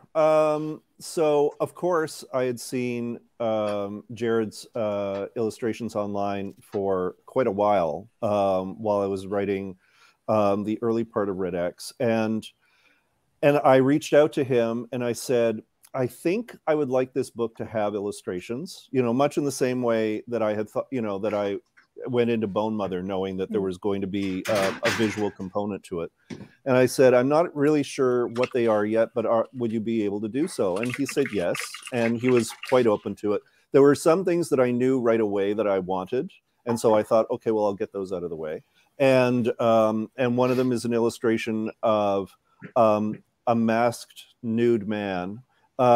He's hooded, actually, and it's based on a photograph of someone I know wearing that hood. And I thought, I really want this image, even though it's not absolutely directly connected to the content in the book. It has the right feel. And so I asked him to do a rendering of that, basically. And then there was another one, which of course is the notorious image of me on the back of the book, and where people get to learn a lot about me. And so I asked him for that as well. there was a point where I thought that I was going to have illustrations of a number of torture devices, and those ended up getting scrapped, which is unfortunate because, in fact, I loved those, and I may still use them for something. I still got that lying around. Yeah, exactly. They were really cool. And so we did those as well. And there were a couple of other illustrations of the main antagonist in the book, Nicholas, that also didn't make it in. But one of the things that was really cool about it, quite apart from what was published and what wasn't published, was the fact that they did a lot to make some things in my mind concrete, and were things that I could use as reference points when I was writing and rewriting throughout. And it turned out to be an important part of my process. So, so I'm extremely grateful to Jared for them. And yeah, that was, I suspect I've started a new book, and I suspect that there's going to be some kind of visual component to that as well, but it has not yet materialized. So I'm just remaining open to whatever it is it's going to be. Right. Yeah. I really enjoyed the images in Bone Mother. Those were, where did you find those? They were, for anyone not familiar with them, they're these very enigmatic. Enigmatic's a good word. Yeah. This was one of those things where I, at the very beginning of the process, had set out some rules for myself, some constraints, I guess, that would help me sort of shape what I was going to be doing. And one of the things that I had never done was write with prompts. And originally, the work that I did that turned into the Bone Mother originally was a play, and I had wanted to work with projections. And so for me, it was like, I would really like to have an image that I could project of a person, and I would like to have someone quite different be the performer. And looking at the image, that this is the person who is speaking. And that gives you a lot of flexibility when it comes to actors and casting and stuff like that. So, because there are like 25 characters who speak in the Bone Mother, a minimum of 25 characters. So keeping track of people was an important thing. So I thought to myself, well, I know that it's going to be sort of Ukraine/Romania. I know it's going to be around the Second World War. I wonder if there were any portrait photographers that I would be able to find some work by. And so I literally went on to Flickr and went into their Creative Commons section, and I just typed, Ukrainian wartime photographer or something like that. And up came, and he wasn't Ukrainian, he was Romanian. Up came Costică, Acsinte. His entire archive was being digitized and put on Flickr at the time, and it was being made available in the public domain. And I looked at them all, and there were hundreds of photos, but there were many of them that were taken in this admittedly terrible photo studio with this terrible backdrop. And it was a mix of people who were, I would say, reasonably well off and terribly destitute. And they all had this, sort of look about them, because there was this consistency in how they were set. And I saw those, and I thought, I will easily find all of the people I want in these photographs. And so I chose about 50 to start with, and I printed them out and just sort of laid them out on the floor. And I started taking images and started writing the short pieces with the images as the inspiration. And when I had about 15 or so, I thought, okay, 15 or 20, I thought, okay, what haven't I covered? What do I have too few of? What do I have too many of? And then I sort of rebalanced stuff that way. And it worked really, really well for something I had never tried before and didn't think would work. Well, didn't know whether it would work at all. It was a really interesting risk to take. It paid off almost immediately. I could tell right away within the first 3 or 4 of them that some of this was the best writing I'd ever done. And it was like, okay, let's just keep going. So so that's how that came about. And And I think it's a really interesting way to work. I haven't done it since. I should probably do it again because it brings a lot of really interesting material out. Even if you don't end up using the image, even if you just use the image as sort of like, a reference point, you can find a voice really fast. You can get a sense of character very quickly because it's not just the face. You also have clothing. You have the period. You have a lot to draw on, and it sets aspects of your imagination loose in a way that you don't necessarily have if you have to make it all up.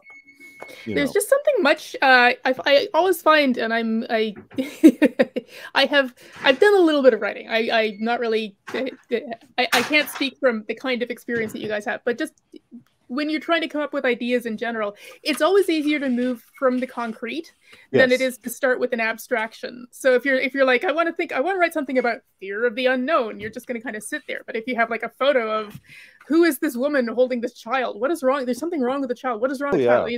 Off your imagination goes, there we go. Yeah, there we go. Exactly. I don't know what that is, but it looks unsettling. Explain yourself, Jordan. Explain yourself. I make weird ephemera for my Patreon, and this is going to be the next one where it's going to be all stained and old when they get it, but you're just going to get like a haunted photograph in the mail. That is so haunted.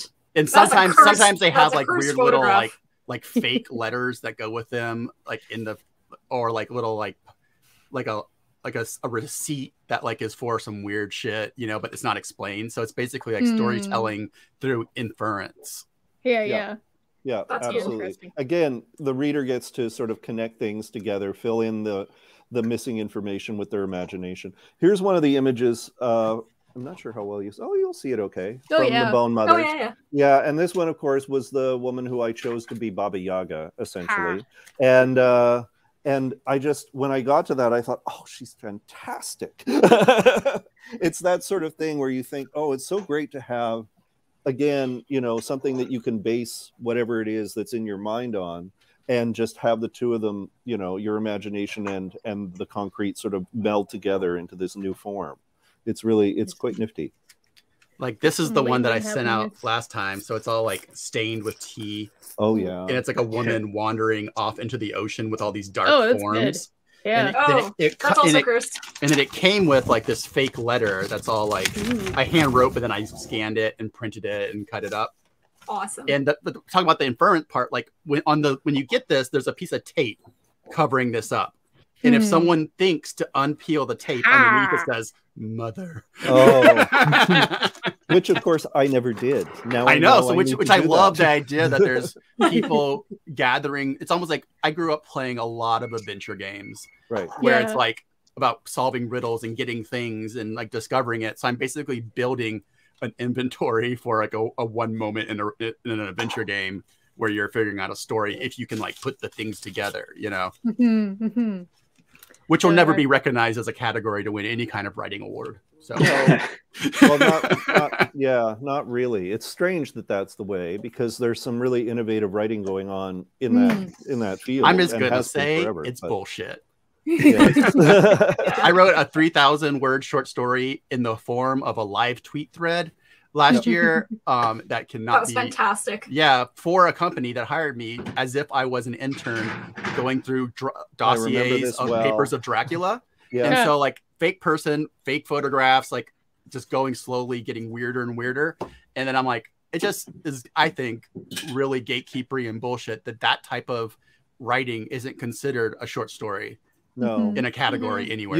You can enter it in perhaps some social media and web-based awards categories, but most of those are for marketing. I want to be the fucking Nebulas, man. I know. Exactly.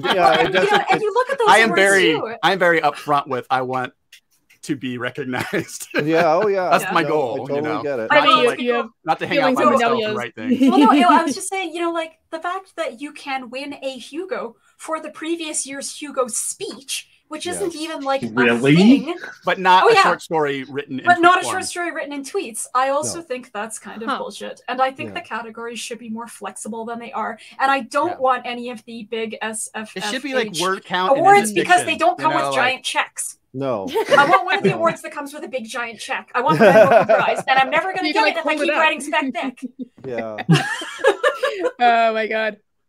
I'm not in this to tell a story and See, touch what you people's just gotta hearts. do I'm is, in like, this for small amounts of cash so I can buy books. Yeah. Yeah. You need to include just one character who is a white, middle-aged literary professor having an affair with an intern. Ah! And then the rest of the book can be whatever it is, but they'll be like, That's this is hard. literary. That's hard right there. You know what's really funny is I always hear people talking about that. They're like, oh, Litfic is about a middle-aged English professor having an affair with a younger student. Then I ask them to Zadie name one of Smith. those books, and they can't. Name me one title where that White happens. Teeth by Oh. Zadie From the Smith. 19 Yeah. Okay, anything else? Motley was one of them. The Autograph Man by You Zadie have- Smith. You have, you have Hey, is that a soul cake? some Oh of my those goodness, hold were. on. Yeah. Look at it. Look at it. Oh, Hey. that's really cool. That is cool. How does it taste? I don't know yet. Show, About to eat find it out. slowly for There we us, go. Jared. Should I, Eat it like on take camera. a little lick first? Yeah, or the something? little- Don't do like a tongue thing. Just eat it. Really make a meal out of it, as it Don't- were. don't- Everybody like on a Twitch, gecko. start throwing those bits in right now. Jared's going to eat it slower and slower the more bits you pick. God. Oh no, he froze. It was Oh, so no. powerful. It was so powerful it knocked his soul out of his body. Yeah. Is it good? Is it like a scony thing? No. Oh, no, it's What does it not taste good. like? Or In no, my it's mind, I not imagine stone? Yeah. it's like those little ginger cakes, you know, like Expand. It's the, kind of like an English muffin. Okay. Or like a really Oh. spicy Okay. English muffin. but like, it has that That sounds spongy good. texture. What kind of spices are in it? So there's Does it have saffron. the air pockets? Oh yes. It does. It has. You can kind of. Show us the structure. I'm trying Rum. to. Oh yeah. Oh wait a minute. It's Hold right. on. It's There there we in the go. little. We're there on it is. camera. There we go. Okay, yeah. There we More are. kind of a Yeah, Yeah, biscuity. okay. Yeah, it is English Yeah. muffiny. Yeah. Yeah. Doesn't have. I don't think it rose enough. Oh, okay. Hmm. Dr. Richard Hardbody with the real questions. The dead bread. Yeah. Dead What that bread. dead bread do know. With that difference. It got a little aerated, but not Okay. enough. And I feel Hmm. like part of that maybe I just did something wrong. I don't know. But also Definitely not just throwing the yeast in the beer like that. That could Look, that's what it said to do. Maybe you just Um, don't have you have enough to follow soul. the recipe. Maybe. But also these are meant to keep. Yeah. Oh, So yeah. they're- okay. I think they're not gonna Right. get big and spongy anyway. No. They're more Oh, like yeah. hardtack biscuits. They're meant Yeah. to dry out. But the, Soul the, hardtack. the flavor is really, Limbas, really Master good. Sam. Oh, Yeah. that's good. You said there was saffron and clove, and what else? Mace. So this and is like for nutmeg. fucking rich people. Yeah. No, because it's only a little bit. So you could be a peasant and do it once a year. Yeah. Okay. You could be a peasant who grow your stole a own little bit saffron. from the kitchens of the Lord. Yeah. Could you grow your own saffron if you were a peasant though? Like a few strands enough no. to. That was purely Saffron's- imported back then, right? Yeah. There is saffron grown in England, and I think there was back then too. Oh, that's But it wasn't. interesting. It wasn't widespread. It was only in like Cornwall or something. But you like got your Okay. hands cut off if you walked in that field. So yeah. Jared, if you buttered it, if you drenched it in butter, would it be tasty? Would that be a good thing? If you covered it in white gravy. Yeah. I'm from Louisiana. I'm serious. Like, if you cover Yes, that in sausage cover everything gravy. with white gravy. Yeah. Yeah, I will say, I really like the flavor. Okay. The sherry and the spices and the sugar. Ah, the sack. Very, Yes. yeah, the sack. The sack. The sack.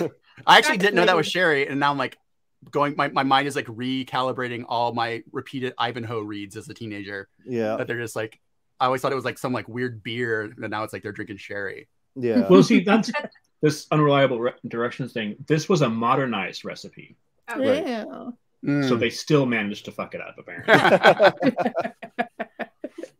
But they were taking one of that kind of recipe where it's like, do there too a goodly amount of salt or whatever. Yes. And, Yeah. Oh my and god. updating it All for the those, modern yeah. kitchen. Yeah. But they were unclear. And it wasn't until actually, so one of the drawbacks of this being only stuff that I've never made before is I didn't notice, despite reading the recipe multiple times beforehand, I didn't notice until doing it that the ingredients have dried fruit. The directions at no point mention the fruit. That's Oh. interesting. Oh. Yeah, so I think they just did a bad job. Yeah. And I am wholly innocent here. Yes, of course you are. If you get Dr. Richard Hardbody going in IRL, they have a whole stand-up bit they do about French people inventing like chocolate and caramel making. About how fucking weird it is. Yeah. I have to hear this. Yeah, I do who love came up those with old caramel? cookbooks, though. I like, you know, the people on, like, there's a bunch of YouTube channels where they try to recreate those, and you'll see them reading this and going, okay, place in bread oven, not meat oven, and bake until ye well done. Yeah. Whatever. How hot is that? And then they have to go do like 5 hours of research, and they come back and they're like, okay, we're baking this at 350. I'll be back in a minute. Yeah, exactly. The difference between the bread oven and the meat oven is temperature. So yeah, because that absolutely. then, as like someone who was a chef for like most of my life, like you get to the point of, am I doing this as a history experiment, or am I actually trying to make this taste good? Yeah. Because you're like, if I'm doing it as a history experiment, I'm like, I know that's not going to fucking work, but we're doing it like it says anyway. Yeah. Like I know better than whoever wrote this, you know? Yeah, and you're right. You're right. That's apples and oranges too, because it's like, do I want to make a dish for my dinner party that everyone will eat, or do I want this to be accurate? Because actually, in most cases, you can't have both. Because it can be fun to be like, oh, this is what it was like. You know, if you're into like food and cooking, you're like, oh, this is fucking like, for a modern palate, this is different, you know? Yeah. I fucking hate when people say food is gross as a ex-chef. I'm like, it's not gross. No food is gross. You just don't like it. Fuck off. You just don't like it. Just say that you don't like it and just move say on. this isn't for you. And yeah. Well, and particularly when other people in other cultures think it's delicious, or in other time periods, you know. Oh my God, my like whistle. You know what really grinds my gears? Drinking at 4 p.m. talking about people who don't appreciate food. Good food, yes. I have exactly. This is kind of like a half-remembered thing, and I think I might still have the cookbook somewhere in my epic pile of books. But Jared, you might know about this. That there was, I feel like I have this cookbook somewhere, but I remember seeing it. There was a certain period in English history when early in colonialism, when they were bringing a lot of sugar back from the colonies. So it was kind of a marketing thing where they wanted everyone to use a lot of sugar. And so these recipes are like spinach pie with sugar, fish pie with lots of sugar, crusts of sugar around your mussels and oysters. It's just By the way, you guys sugar where it should not be. Right? But have you ever seen that? Like there was this period when like there was this influx of sugar and people just went sugar crazy and put it in a lot of things that we would recoil from today. Oh, it's funny because it was like before then when sugar was only imported from South Asia. In Europe, it ended up being used on a grand scale sometimes, but they would use it almost as a spice because they couldn't get big enough amounts of it. So when it hit and they could suddenly just bake with it or whatever, then it was like, let's blacken our teeth with sugar. Sugar pie. Going sugar high, yeah. The apples of today are not yesterday's apples. That I didn't realize. How have apples changed? Oh God, there used to be like 1,800 varieties for one. Yeah, well, a lot of them have changed to be more stable over shipping distances. Yeah. So you lose taste in that. I don't know much beyond that, so don't question me too closely. But I know that a lot of the really common varieties are just more. You have to have transportable. Have Dr. Richard Hardbody on, and they can just like talk for hours about like weird cooking shit. Oh yeah. Next time I make some weird historical food, let's get we should have Jess instead of me. Yeah. Come on. They're much. That'd be great. I'm like a good chef, but they are much more like weird knowledgeable. I do have a disgusting cookbook collection. I even have a cookbook book, a book of cookbooks. Oh yes. God. Because Faden has my number. They're like, "Do you want a book where each spread is a photo of a different cookbook spread?" I'm like, "Oh my God, yes, I do." No, obviously. Yeah. Are you guys people who watch like TikToks of chefs? Yes. Like the one that I think I'm fixated on is the Hebridean Baker. And all my TikToks are fed to me by Dr. Richard Hardbody. Well, you should check out the Hebridean Baker. First of all, because he's cute and has a cute boyfriend and a cute dog, but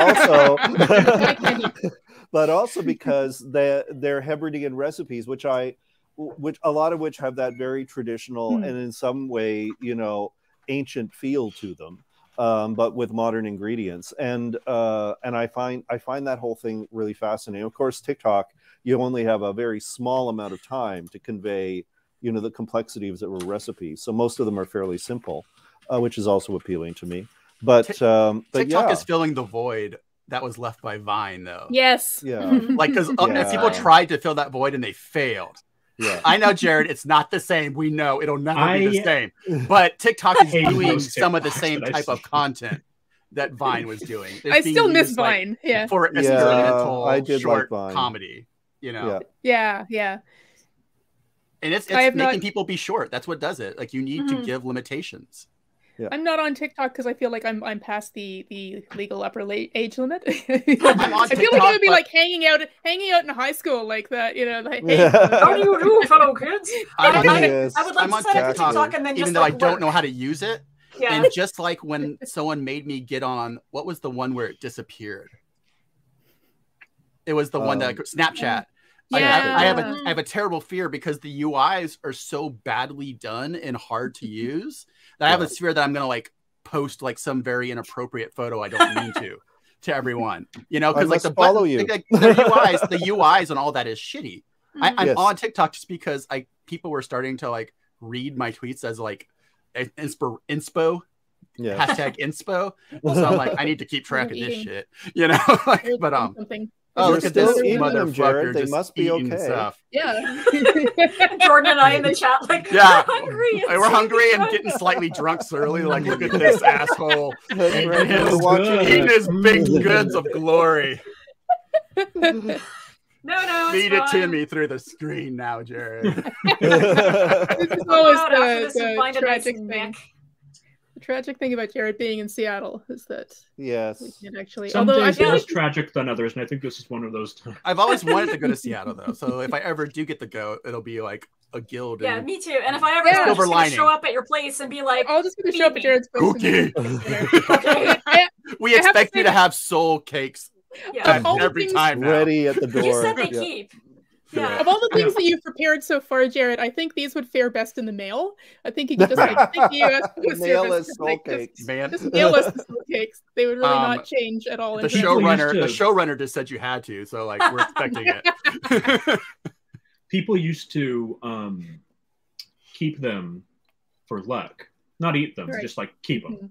And I was reading one account by somebody who interviewed somebody, or like, this is very old, it's like 1860, I think. Interviewed somebody who had one or had one that was 100 years old because of how long people been keeping it for luck. Wow. Ew. Nobody was going to eat it. It was just there because. But even that, like, we need to have people who are brave enough to try these things. But then there's like I kind of, some small part of me did want to sip the mummy juice and find out. Like I always have the small part, like, you should fuck around and find out, Jordan. But then I'm like, but then I have the other part, I'm like, my biggest fear is death and dissolution, so maybe not. No. I want to drink the booze that they found in the shipwrecks from like 700 years ago. Well, and there was something, I don't know, what was it, a couple of years ago, they were like, we found this amazing 5,000-year-old bog butter. I'm like, I will make toast. Can I have some bog butter? They're like, you can't have any bog butter. If scientists scanned it and they're like, there's nothing in this that would hurt you, it's just butter. 10,000% would actually eat it. Let me put it on my toast. Yeah. That'll happen. Yeah, give me some bog. The bog preserves it. It's fine. The bog preserved it. I mean, what? It was in like a perfectly wrapped like package. It just happened to be in a bog. I think you now have come up with what's going to be our first official heist. Yeah. Thank you. We need the bog butter. Bring us the bog butter. No, I'm in. I'll go find my tactical black turtleneck. Oh, I think we have funeral cakes. Do we have funeral cakes? I don't know what they're supposed to look like, so I'm going to say sure. Our hidden high-tech device is just something that keeps the toast warm. It's not like it doesn't help us get in anywhere. It's like a toast warmer. My kitchen's so freaking small. I can't keep it. Just says forbidden bog butter. Yes, it's only forbidden until we heist it. Yeah. And then after that, then it's delicious. Then it's delicious bog butter. Rebecca says this cruise should stick to writing and not open a restaurant. No. Unless I have opened many what is the worst that could possibly Pandemic happen? hat. Yeah. And I didn't do any of the things I said today in my restaurants. We could call the restaurant Bog Butter. Call a restaurant Bog Butter, yes. People would come. Oh, people would totally come. But you have to think about it. No, it has to be like bog plus butter or something like that. Yeah. Exactly. So butter and bog. Oh, when you're talking about like people saving shit, it made me think about people saving wedding cake pieces. Oh, that. And then I saw Jared's little kitchen, and I thought about my tiny kitchen, and I was like, "That's amazing ass shit." People who have enough room in their freezer that they can dedicate it to just leaving things in there. Like my freezer is like the most like contested. Everything is like Lego in there. You know? It's like. My parents saved a little piece of theirs, but to be fair, that is Guyanese black cake, which is soaked with rum. Right. And dude, it probably would have still been good if they had eaten it on their first year anniversary, but I think my dad found it in there and like, oh, a little lump. They should put it in the middle of lucite. Yes. Yeah, they probably should have. Yeah. Exactly. As a paperweight. Oh. There they are. There they are. Them's just muffins. Come on. Yeah. Funeral muffins. Yes. Funeral muffins. Muffins of the dead. Muffins of the dead. Death muffin. Now at Mick Cafe. Jared, refresh my memory. I know you went over this at the beginning, but these are not actually like they're more just something you would have at a funeral than something that actually you would like eat sin with. Well, they descend from that tradition, but yeah, this would be like. Do they have a ceremonial function of any kind? They used to. Now it's just. Now they just exist. Did you do a sin while making them? No, he was on camera the whole time. Say. I mean, the cameras cameras doesn't show everything. We don't know. He wasn't Did off freeze camera for a second. I mean, if you're only off camera for 30 seconds, how much sinning can you do in 30 seconds? I mean, I saw that horror film Hosts. Like, there could be things going on behind the background. Yeah, other side of it. That's true. You guys didn't see what I was up to when I was taking off my costume. I mean, I could have been a gift this whole time. Who knows? Yeah. Did these have any kind of spices in them as well? Or are these... No, because they're American. So no time. We don't do flavor. We don't like flavor. Unless you're in Louisiana, and then we love it. Yeah, that's true. And that's just because we're French, not because we're American. Yeah. Well, flavor Creole. is un-American. Yeah, I mean, they've got vanilla in them, and I love vanilla, so I'm fine with that. But so they will have some flavor. They're not just a bland muffin. What are these leavened with? Do these have yeast in them, or do they just? No, they're baking powder. That's how you can tell it's a really recent recipe. I mean, once again, I have to go to like sausage gravy, man. Like these are just aching for it. I deny this. You put like 4 of those in a bowl, and then you put some gravy over them, and they're like Dippin' Dots, but gravy and bread. Savory Dipping Dots. We are opening a restaurant. Yeah. I did a version of poutine, which I know Canadians, this is heresy. I am interested. Where I did like little bite-sized pretzel bites and fried cheese curds, and then with a little pitcher of gravy to put over it as like an app. Oh, that's awesome. that I would eat so much of that. No. Canadians are not precious about poutine. None of us are poutine purists. Good, because if you've ever been to like La Banquise, they have like 120 types of poutine on the menu. I mean, I waited until I was in 2008 drunk in Toronto to eat my first poutine at Poutini's downtown drunk. Yeah. But then I found out I should actually be in Quebec or something to have like that's where they have proper poutine. Yeah. They have proper which poutine. no one's ever invited me to go to Quebec. And the proper poutine comes out of a chip wagon. It comes out of it's street food. Yes. Which really got me through undergrad. Unfortunately, I think it's actually like this weekend. In fact, I think it might be like possibly now or soon. No, World Fantasy's next weekend. Oh, next weekend. But one of my lifetime ambitions. I wanted to go. I'm not going. There's one of my life ambitions is to go to Joe Beef. What's that? Oh, Joe beef is great. I know that's one of my like bucket list things in life. It's like a French inspired restaurant, but that does what I did as a chef. Leans into like what I call gilded trash, where you're making like home comfort food, but you're using super like hard to do French techniques to do it. Fun. You know, like so they have like a sandwich that has like Velveeta Mornay with like spam, but it's between like what's that puffed up pastry that they fill? Puff pastry? Choux. No, it's choux. This is the pastry base, but what's the thing you make out of choux when it's long? That's eclair. It's an eclair sandwich, a savory eclair sandwich. So you do all that work, and then you just put like cheese whiz between it. Like, stop talking about food. I'm dying. It's amazing. Unfortunately, the most popular thing at the restaurant that I was a chef at for 5 years was a poutine burrito. Oh like, my God. I would do all these like fancy shit, and they're like poutine burrito bestseller. Because like, why wouldn't you want poutine in a tube that you can walk around and eat? So you can walk around with it. So you and I had a gravy core down the middle. Nice. Because if you make gravy and you freeze it, you can cut it into long strips, and then when you heat it back up, it's a molten core. It's very clever. We may have won awards. Premee, what were you saying?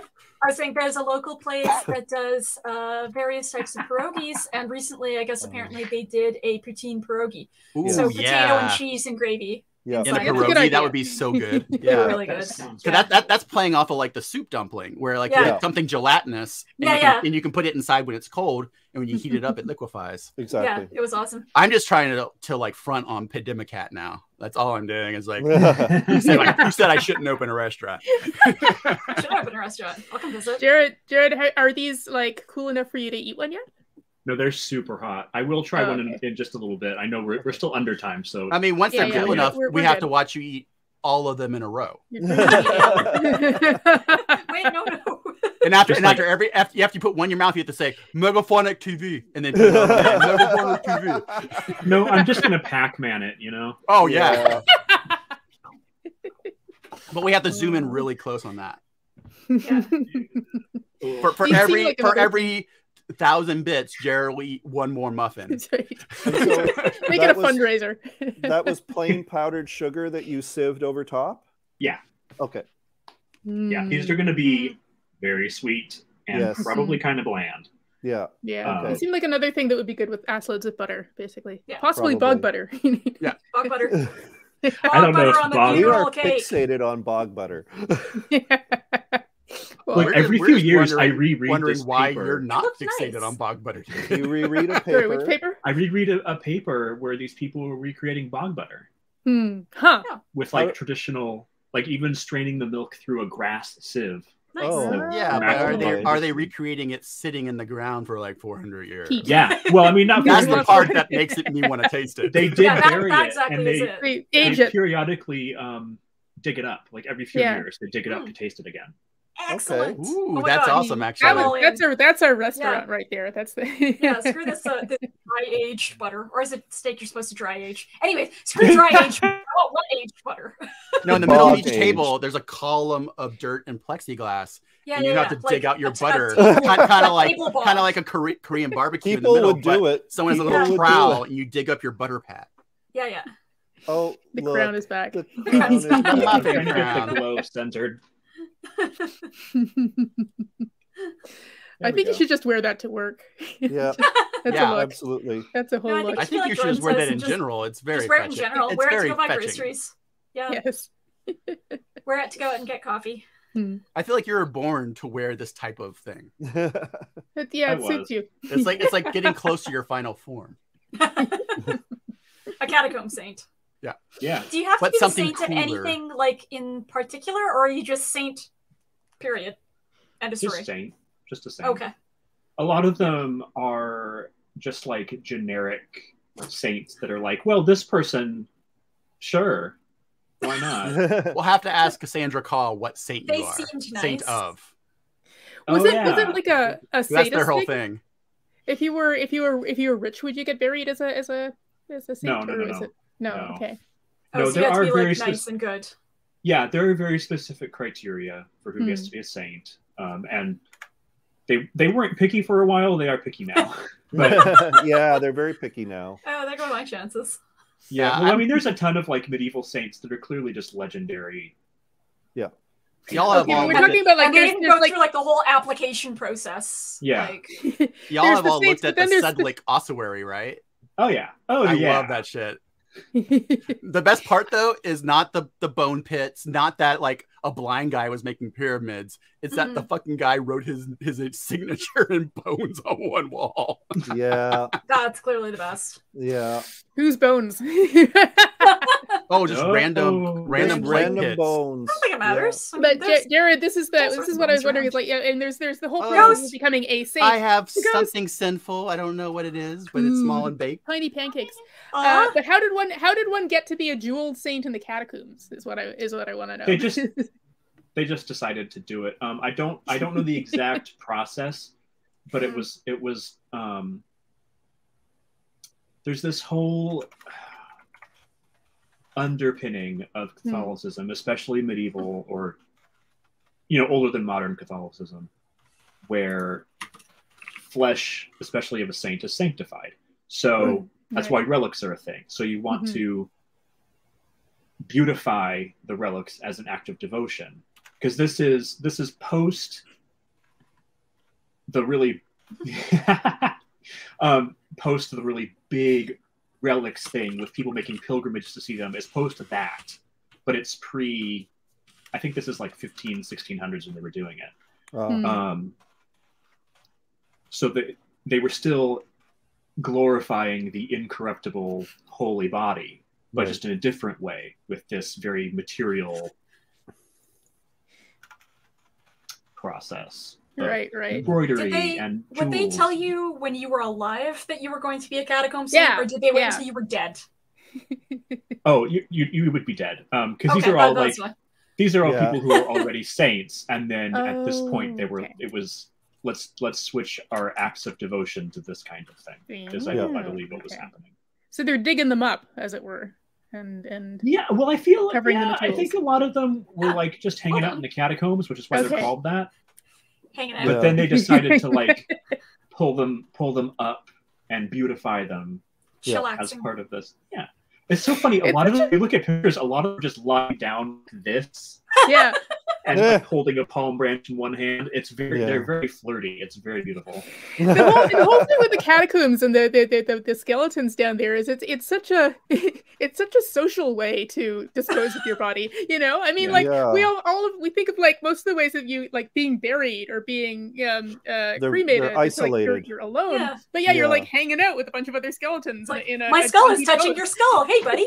It's kind of, I don't know if that's terrible or kind of comforting, but you sort of like, and like hundreds of years later, tourists are coming and looking at you and taking photos. It's just that's exactly it. But like the mass grave has such a bad connotation, and catacombs has such like a pleasant connotation. I don't know. Yeah.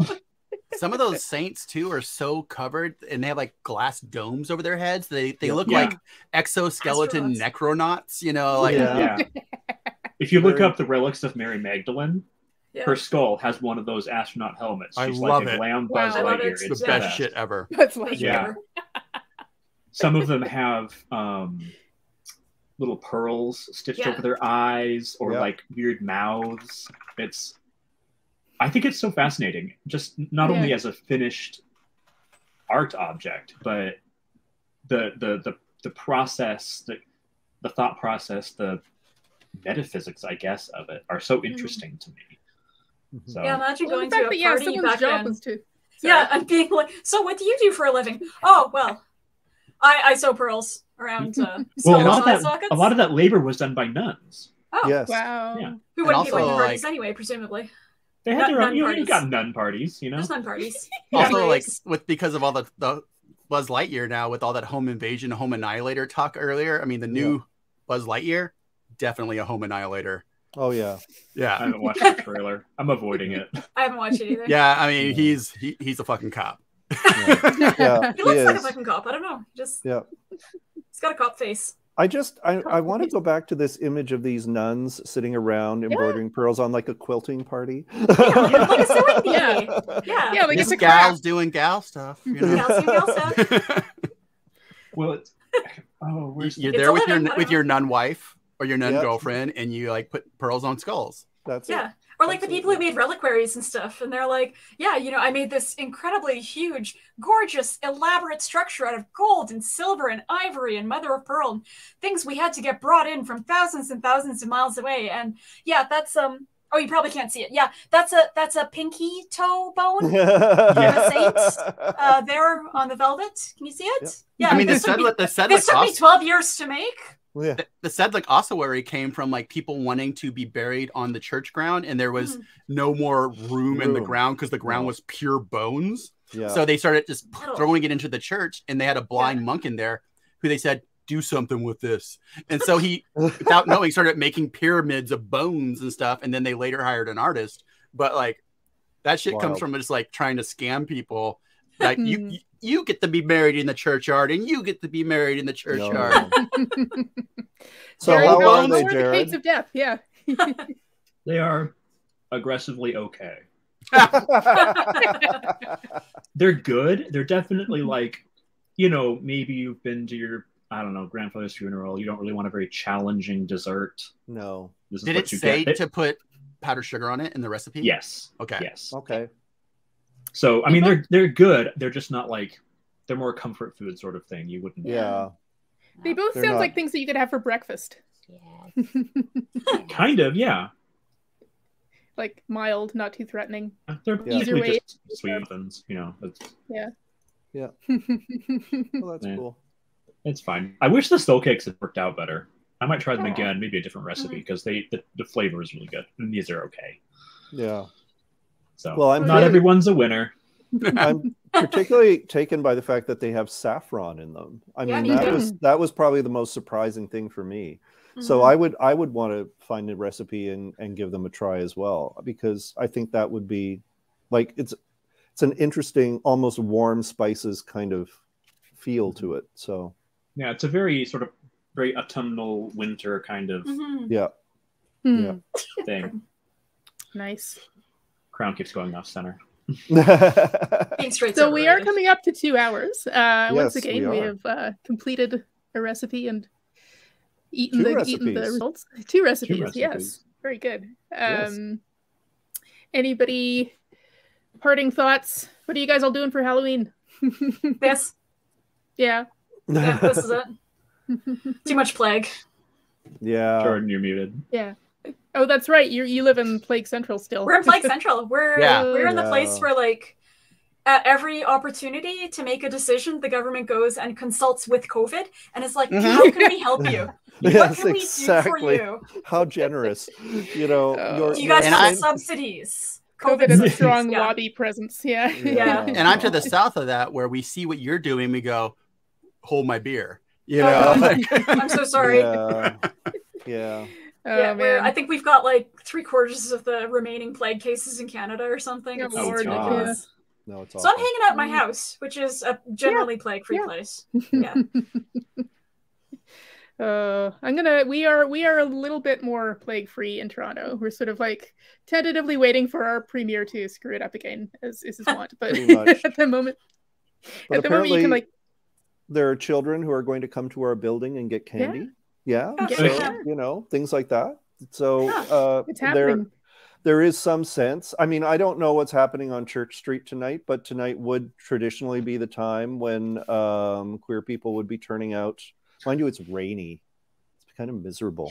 But they would traditionally be turning out. They'd close down the street. There would be a lot of people taking photos. There would be costume competitions, that kind of thing. I'm just going to be hanging out at home, catching up on episodes of, I don't know, Canada's Drag Race, Dragula. Things like that. I live in an apartment building that doesn't get any kids, unfortunately, but I'm gonna go out with some friends and go for a walk in a part of town. It's near the like junction. West End Junction-ish, and basically like walk around and see all the kids in costumes and see the crazy Halloween decorations that people put on their lawn. Oh, and stuff we're like in Cabbage Town, and there is a ton of Town Halloween decorating here. Yeah, it's crazy because they're all old Victorian buildings and Victorian houses, and some of them are just bonkers. So it's really cool. I've been really surprised at how. I think a lot of frustration of the pandemic is now channeling itself in things like this. Where it's like, if I can't go out and do stuff, I'll do up the house. Yes. And so it's been interesting walking around for sure. I think there's going to be a lot of beaming away, Jared. Smiling away underneath of your crown. It's I was supposed to because the light is like right behind your head. It looks very saintly, very holy. That's part of why I put the crown back on. So you can take advantage of Jared, you think Jared doesn't know about the light halo and the flowers sitting right there? He knows all his angles. With the flowers, he's got kind of a midsummer thing going on. I've been informed I get to have burgers for Halloween. So that's very nice. Mr. Fancy. Burgers for Halloween. And if we are winding up, I just want to say this just came out. From Neon Hemlock. And you're in it. I'm in it. And they also have published a novella by Premee. So they are a great publisher to support. They are a great, it was fantastic working with them. I loved them. Yeah. Good. And I keep saying them and they and all of them when actually it's just like the one guy and it's Dave. I'm like, I refer to like the press, the entire press is Dave. Yeah. Like one of those. It's Dave, and then Mariana. Yeah. But yeah, he did like, the cover design and like the copy editing and like the developmental editing and then the typesetting. Wow. And then, oh my god. Yeah, he's a busy fucking guy. Yeah. No, and he's publishing some great, not talking about myself, but he's publishing some great writers too. Yeah. What's Premee, the Wagner, name of the press? Neon Hemlock. Yep. Neon Hemlock. Yes. Yes. Yeah, I don't have my a speculative fiction focused queer press. Yes. Nice. They're fantastic. Okay. Anything else you guys want to plug or? Buy my book. It just came out in September. It's amazing. It's pretty and it's really good. all four of us have Patreons. Yeah. Patreons and Twitters. Dave, you have a Patreon?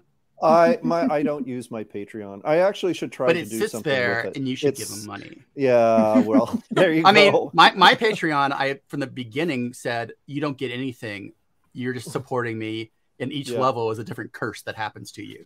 So, see, that's a great idea. That's because I mean, the idea of Patreon should be a patron to support you in what you're already doing. Because so much of what we do is me and Jarrett write a lot of stuff online for free. Yeah. And if you enjoy that every day and you read it, don't you owe us maybe at least $1 a month? Yeah. You know, tip them. Yeah. Yeah, it's a tip. Exactly. To keep people going. Yeah, don't make your artists and writers who are right now thinking about starting Patreon, don't make a second job for yourself. Only post shit you're already doing on there. A lot of people seem to like create entire second careers out of it. And I don't know to what end. It does make sense only to do the stuff you're already doing anyway. I mean, if you want Patreon to be your career, I think that's short-sighted, but you can do that. But if you also want to be an artist that is published other places and can be seen by people from outside of a paywall, you should just use Patreon to let your fan base support you. Exactly. So I'm gonna end the broadcast. So if we all want to like, that's a whole nother thing. Yeah. No, 2 hours of talking about Patreon. But thank you for inviting us. Yeah, thank you. I had so much fun hanging out with these people. And thank you for baking, Jared. This was lovely. It was fun to watch. Thanks for baking and eating it all, Jared. Yeah. the single tier. Folks at home watching this or watching it later, there are many more fancy little live streams on megaphonic.fm's Twitch stream that you might enjoy, including a lot that have to do with there's some people are playing games, people are doing crosswords, we play games on Friday nights. It's all a good time. So do check that out. Check out megaphonic.fm for podcasts as well. Jared has one that is about Tolkien. And new episode is out on Monday. All things Tolkien. I think Monday. Yeah. And check back in with us again next month. We are going to do this next month again. I think December 4th will be the next one. So very nice. Christmassy. Fancy. Jared will for Christmas Eve be wearing the skull outfit again. Yes. It's suitable for all occasions. Perennial. Yeah. I'm going full Annunciation Angel for Christmas.